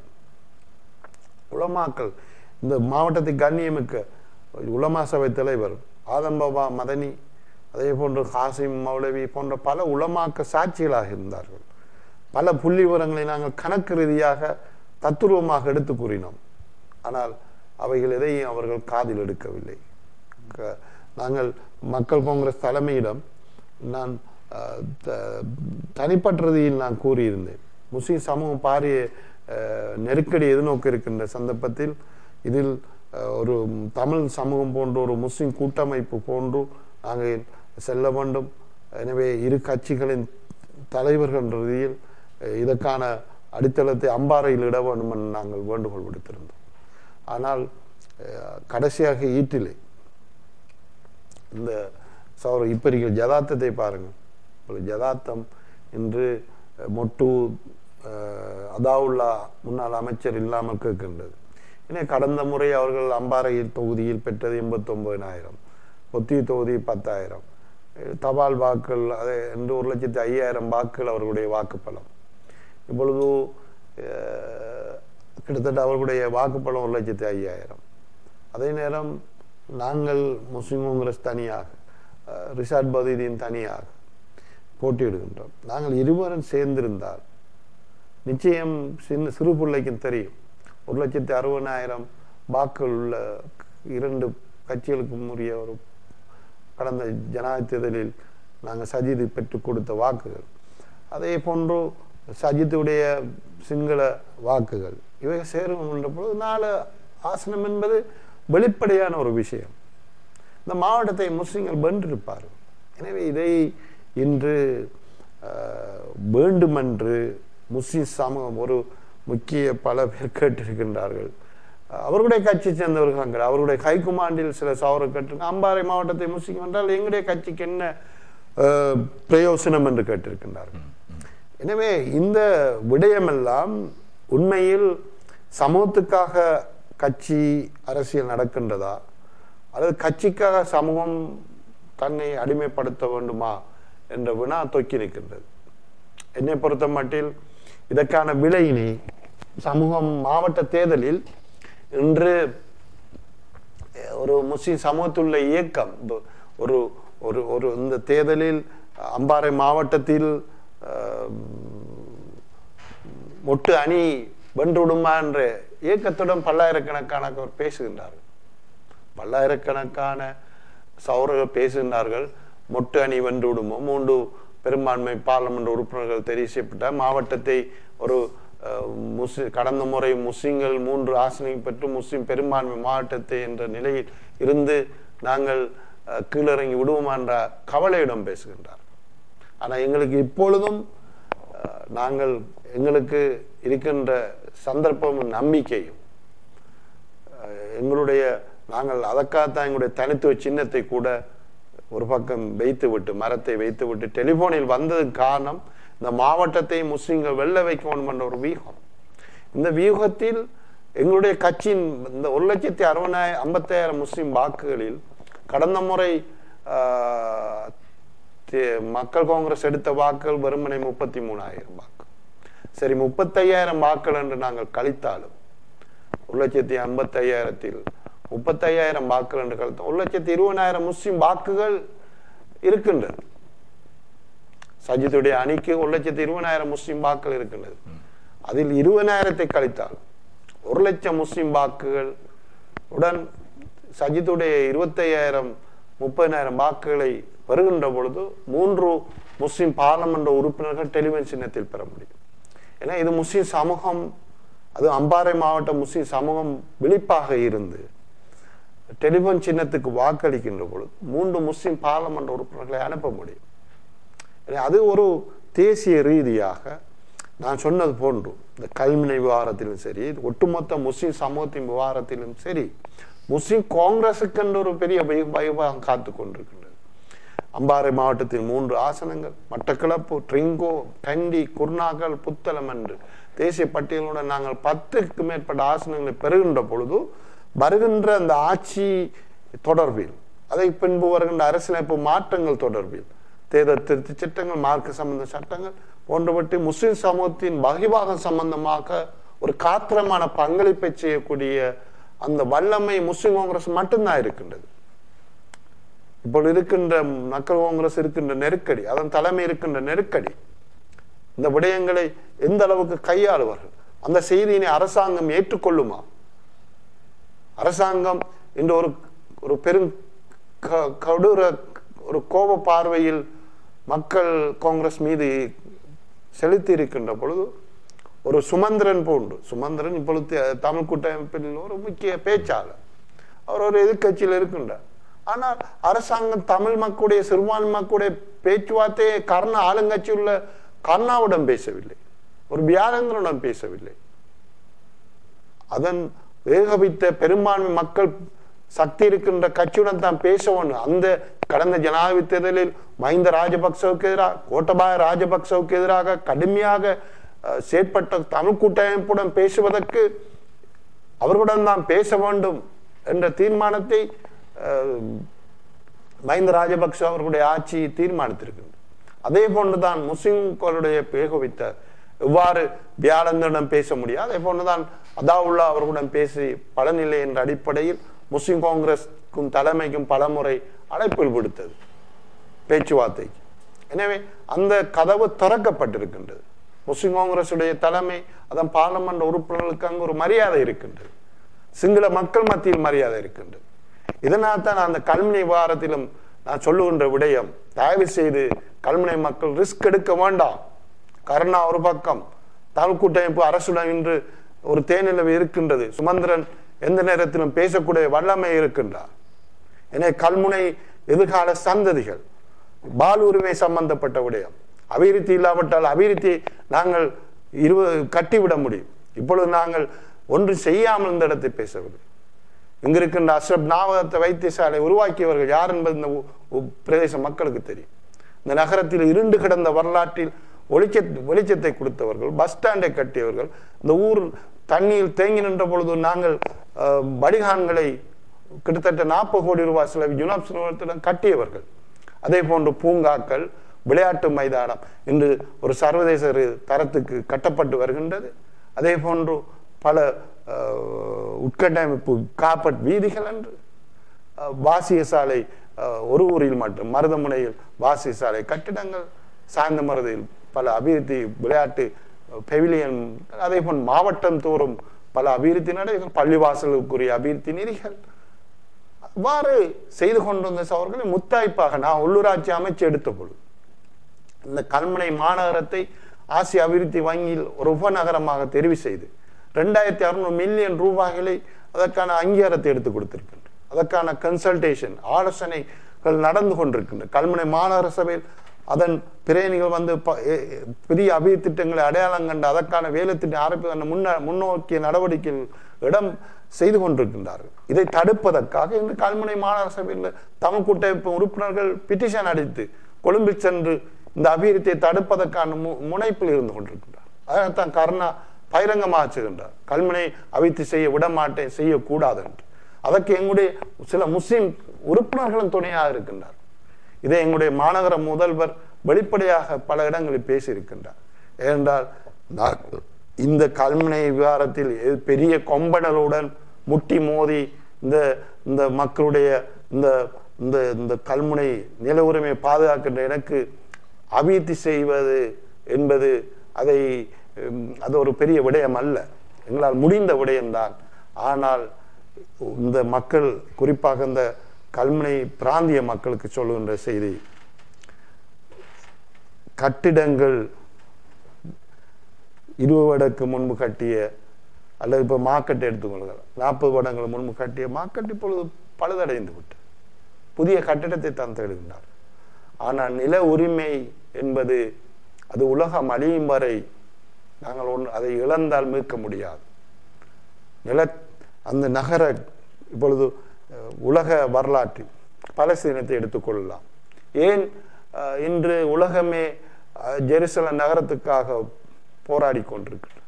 ஒரு நகரம், ஒரு நகரம் அதனுடைய அந்த அடையாளத்தை இழக்க முடியாது என்பது. அதே போன்ற இலங்கை முஸ்லிம்கள் கல்முனை என்ற அடையாளத்தை, அந்த பிராண்டை இழந்து விட முடியாது. இதற்கான எந்த அளவுக்கு இந்த தேர்தலில் வேட்பாளர்களாக இறங்கியிருக்கின்றவர்கள் சிந்திக்கின்றார்கள் என்பது எனக்கு தெரியாது. கோஷமாக நாங்கள் கல்முனையில் காவலன்மை சிங்கம் என்று பேச முடியும். ஆனால் ஆட்சியாளர்களுடைய வீட்டு கதவுகளை தட்டி அவர்களுடன் போய் ராஜேந்திரமா பேசி வெல்ல முடியுமா என்பதை நான் அவர்களிடம் கேட்கின்ற விடயம். அவர்களுடைய தலைமையாவது சென்று இதை பேசி இந்த கல்முனை மக்களுக்குரிய நியாயத்தை பெற்று ஒரு ஆபத்து, ஒரு கருணாவினா, ஒரு கோடீசன ஆபத்து வருகின்ற பொழுது அதை தங்களுடைய தலைமை போய் ஒரு ஜனாதிபதியுடன் அல்லது பிரணம் சென்று பேசி இந்த கல்முனை காப்பாற்றும் என்று உறுதியாக சொல்ல முடியுமா என்பது என்னுடைய வினாவாகும். சொல்ல முடியாது. ஆனால் எனக்கு தைரியம் இருக்கின்றது. எங்களுடைய தலைமை, நானும் இந்த விடயத்தில் ஜனாதிபதி அல்ல, பிரதமர் அல்ல, எந்த மட்டத்திலும் சென்று கல்முனைக்கு ஒரு ஆபத்து வருகின்ற பொழுது அதனை தடுத்து நிறுத்தி அதனை மக்களுக்கு காப்பாற்றக்கூடிய அந்த வல்லமை அல்லாஹ் எங்களுக்கு தந்திருக்கின்றார். அதை செய்வோம் என்று இந்த இடத்தில் கூறிக்கொள்ள விரும்புகிறேன். இன்றைய சமகால அரசியல் விடயங்கள் பற்றியும் பாராளுமன்ற தேர்தல் தொடர்பாகவும் நாங்கள் கலந்துரையாடி கொண்டிருக்கின்றோம். இன்றைய எதிரொலி நிகழ்ச்சியிலே கலந்து சிறப்பித்துக் கொண்டிருக்கின்றார்கள் முன்னாள் ராஜாங்க அமைச்சரும் ஸ்ரீலங்கா முஸ்லிம் காங்கிரஸ் கட்சியினுடைய பிரதி தலைவருமான சட்டத்தரணி அல்ஹாஜ் HMM ஹாரிஸ் அவர்கள். இறுதியாக மக்கள் சார்பான ஒரு கேள்வி இருக்கிறது. குறிப்பாக ஆளும் கட்சி அதிகாரத்தின் அரசாங்கத்தின் பங்காளிகளாக இல்லாமல் எதிர்கட்சி அரசியல் செய்வது பெரும் சவாலாகவும் ஆபத்தாகவும் அமைந்து விடும் என்கிற விடயம் பற்றி நீங்கள் என்ன கூற விரும்புகின்றீர்கள்? சௌரர் நயீம் அவர்களே, என்னை பொறுத்தவற்றில் அந்த இலங்கையிட புதிய அரசியல் கலாச்சாரம் என்பது ஒரு வித்தியாசமான முறையில் இது சென்று கொண்டிருக்கு. தமிழ் அரசியலை எடுத்துக்கொண்டால் இப்பொழுது தெற்குள்ள தமிழ் தலைமைகள் CV விக்னேஸ்வரன், கஜேந்திரகுமார் பொன்னம்பலம் போன்றவர்களை அதிதீவிரமான அரசியல் வாதிகளாக, அரசியல் எதிரிகளாக பார்க்கின்றார். தமிழ் கூட்டமைப்பு எதிர்கட்சியில் இருந்தாலும் மிதவாத அரசியலாக அவர்களுடைய பார்க்கின்றார். அதனால் தான் கடந்த நல்லாட்சியிலும் எதிர்கட்சியில் இருந்த பொழுதும் கூட தமிழ் கூட்டமைப்பு தமிழ் பிரதேசத்துக்குரிய அபிவிருத்திகள், வேலை வாய்ப்புகள், அதே போன்று உரிமைகள், கிட்டத்தட்ட 90,000 ஏக்கர் நிலத்தினை விடுவித்திருக்கின்றார்கள். எனவே இப்பொழுதுள்ள முஸ்லிம் அரசியலிலும் ஒரு புதிய அரசியல் கலாத்தை நான் முன்பு உங்களுக்கு சொன்னேன். அவர்கள் மக்கள் காங்கிரஸை எவ்வாறு CV விக்னேஸ்வரன், கஜேந்திரகுமார் பொன்னம்பலம் போன்று முஸ்லிம் மக்கள் மத்தியில் உள்ள ஒரு அதிதீவிரமான ஒரு அரசியல் செயற்பாட்டாளர்கள், தெற்குக்கு ஒத்து போக முடியாதவர்கள், நம்ப தன்மையற்றவர்கள் என்ற ஒரு பிராண்டை உருவாக்கி இருக்கின்றார்கள். அது அடிமட்ட சிங்கள மக்கள் மத்திய, பாமர மக்கள் மத்தியிலிருந்து உயர்மட்ட ஜனாதிபதி வரை உள்ள நிலைப்பாடு. அது ஒரு பகிரங்க ரகசியம். ஆனால் முஸ்லீம் காங்கிரஸ் சம்பந்தமாக, அதன் தலைமை சம்பந்தமாக ஒரு கண்ணியமான ஒரு ஒரு ஒரு ஒரு ஒரு ஒரு பிரச்சாரம் சிங்கள மக்கள் மத்தியில் இருக்கின்றது. இது ஒரு கிட்டத்தட்ட ஒரு தமிழ் கூட்டமைப்பு போன்று ஒரு முஸ்லிம் மக்களுடைய பெரும்பான்மை ஆசனங்களை பெறுகின்றார். அதன் தலைமை படித்த ஆளுமை உள்ள தலைமை, சிங்கள மக்கள் மத்தியில் அது ஒரு விரும்பப்படுகின்ற தலைமை. பல பாராளுமன்ற உறுப்பினர் அவரை சிலாகித்து பேசியிருக்கின்றார்கள். எனவே அவ்வாறான ஒரு அமைப்புடன் சர்வதேச பல நெருக்கடிகள் இருக்கின்றன. நயீம், இலங்கை சிறுபான்மை சம்பந்தமாக என்னதான் இந்த நாட்டில் கடும் போக்காளருடைய அழுத்தங்கள் இருந்தாலும் சர்வதேச சமூகம் ஒன்று பார்த்து கொண்டிருக்கு. அவர்கள் தமிழ் மக்களை எவ்வாறு நீங்கள் நடத்துகின்றீர்கள், முஸ்லிம் மக்களை எவ்வாறு என்ற கேள்வி இருக்கு. அதற்காக அதாவது முஸ்லிம்களை விட அதிகபட்ச ஆதரவை பெற்ற முஸ்லிம் காங்கிரசுடன் ஒரு நல்லிணக்கத்துடன் நடக்கும் என்ற நிலைப்பாடு அரசாங்கத்தில் இருந்து கொண்டிருக்கின்றது. அந்த ஒரு நம்பிக்கையின் அடிப்படையில் தான் நான் பேசுகின்றேன். தேர்தலுக்கு பிறகு அந்த புதிய அரசியல் ஆசனங்கள் குறையலாம், ஆட்சி அமைப்பதற்கான விடயங்கள், அரசியலமைப்பு திருத்தங்கள், அதே போன்று பல குழப்பங்கள் இந்த நாட்டில் ஏற்படலாம். அதில் முஸ்லிம் காங்கிரஸுக்கு 10 ஆசனங்களும் பெரிய வைபாகத்தை ஏற்படுத்தும். அது கட்சி தலைமை எங்களுடைய உயர்ப்புடன் தான் தேர்தலுக்கு பிறகு சம்பந்தமாக இறுதி முடிவை எடுக்கும். ஆனால் எனக்கு நன்றாக தெரியும் எவ்வாறு அரசாங்கம் கூட்டமைப்பை ஒரு ஒரு இணக்கப்பாட்டு அடிப்படை பார்க்கின்றதோ அதே போன்று முஸ்லிம் காங்கிரஸையும் அதன் பாராளுமன்ற உறுப்பினர்களையும் அரசாங்கம் பார்க்கும். முஸ்லிம் காங்கிரஸினால் இந்த பிராந்தியத்தின் அபிவிருத்தி, இந்த பிராந்தியத்துடைய மக்களுடைய உரிமைகள், மத உரிமை, நில உரிமை, வாழ்வு உரிமை எல்லாவற்றையும் செய்யக்கூடிய வாய்ப்பு முஸ்லிம் காங்கிரஸுக்கு கிடைக்கும். அதற்கான மக்கள் ஆணையை இந்த சமூகம் தர வேண்டும் என்பதுதான் எங்களுடைய வேண்டுகோளாகும். அந்த கருத்தோடு இன்றைய நிகழ்ச்சியை நாங்கள் நிறைவுக்கு கொண்டு வருகின்றோம்.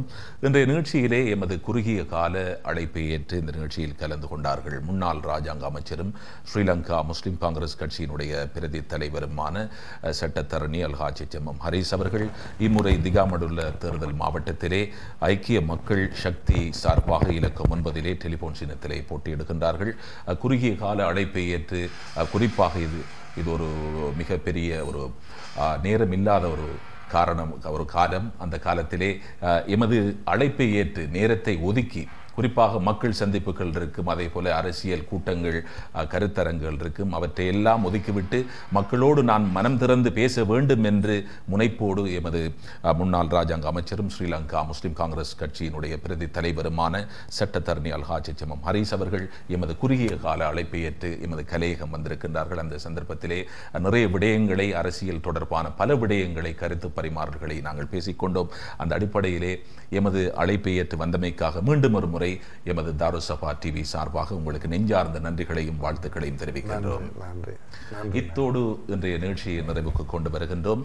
தொழில்நுட்பத்தில் உதவிய அன்பு நண்பர் நிப்ராஸோடு மீண்டும் மற்றொரு நிகழ்ச்சியில் சந்திக்கும் வரை விடைபெறுகின்றோம். அஸ்ஸலாமு அலைக்கும் வரஹ்மத்துல்லாஹி வபரகாத்துஹு. திகாமடுல்ல மாவட்டத்தில் ஸ்ரீலங்கா முஸ்லிம் காங்கிரஸ் ஐக்கிய மக்கள் சக்தி தொலைபேசி சின்னம் இலக்கம் 9 HMM ஹரீஸ். இவர் பதவிக்கான குரல் அல்ல, முஸ்லிம் சமூகத்தின் உரிமைக்கான குரல். மக்களின் துன்பத்தில் உதவும் வீரமிக்க தளபதியின் 9ஆம் இலக்கத்துக்கு வாக்களித்து அமோக வெற்றி பெறச் செய்வோம்.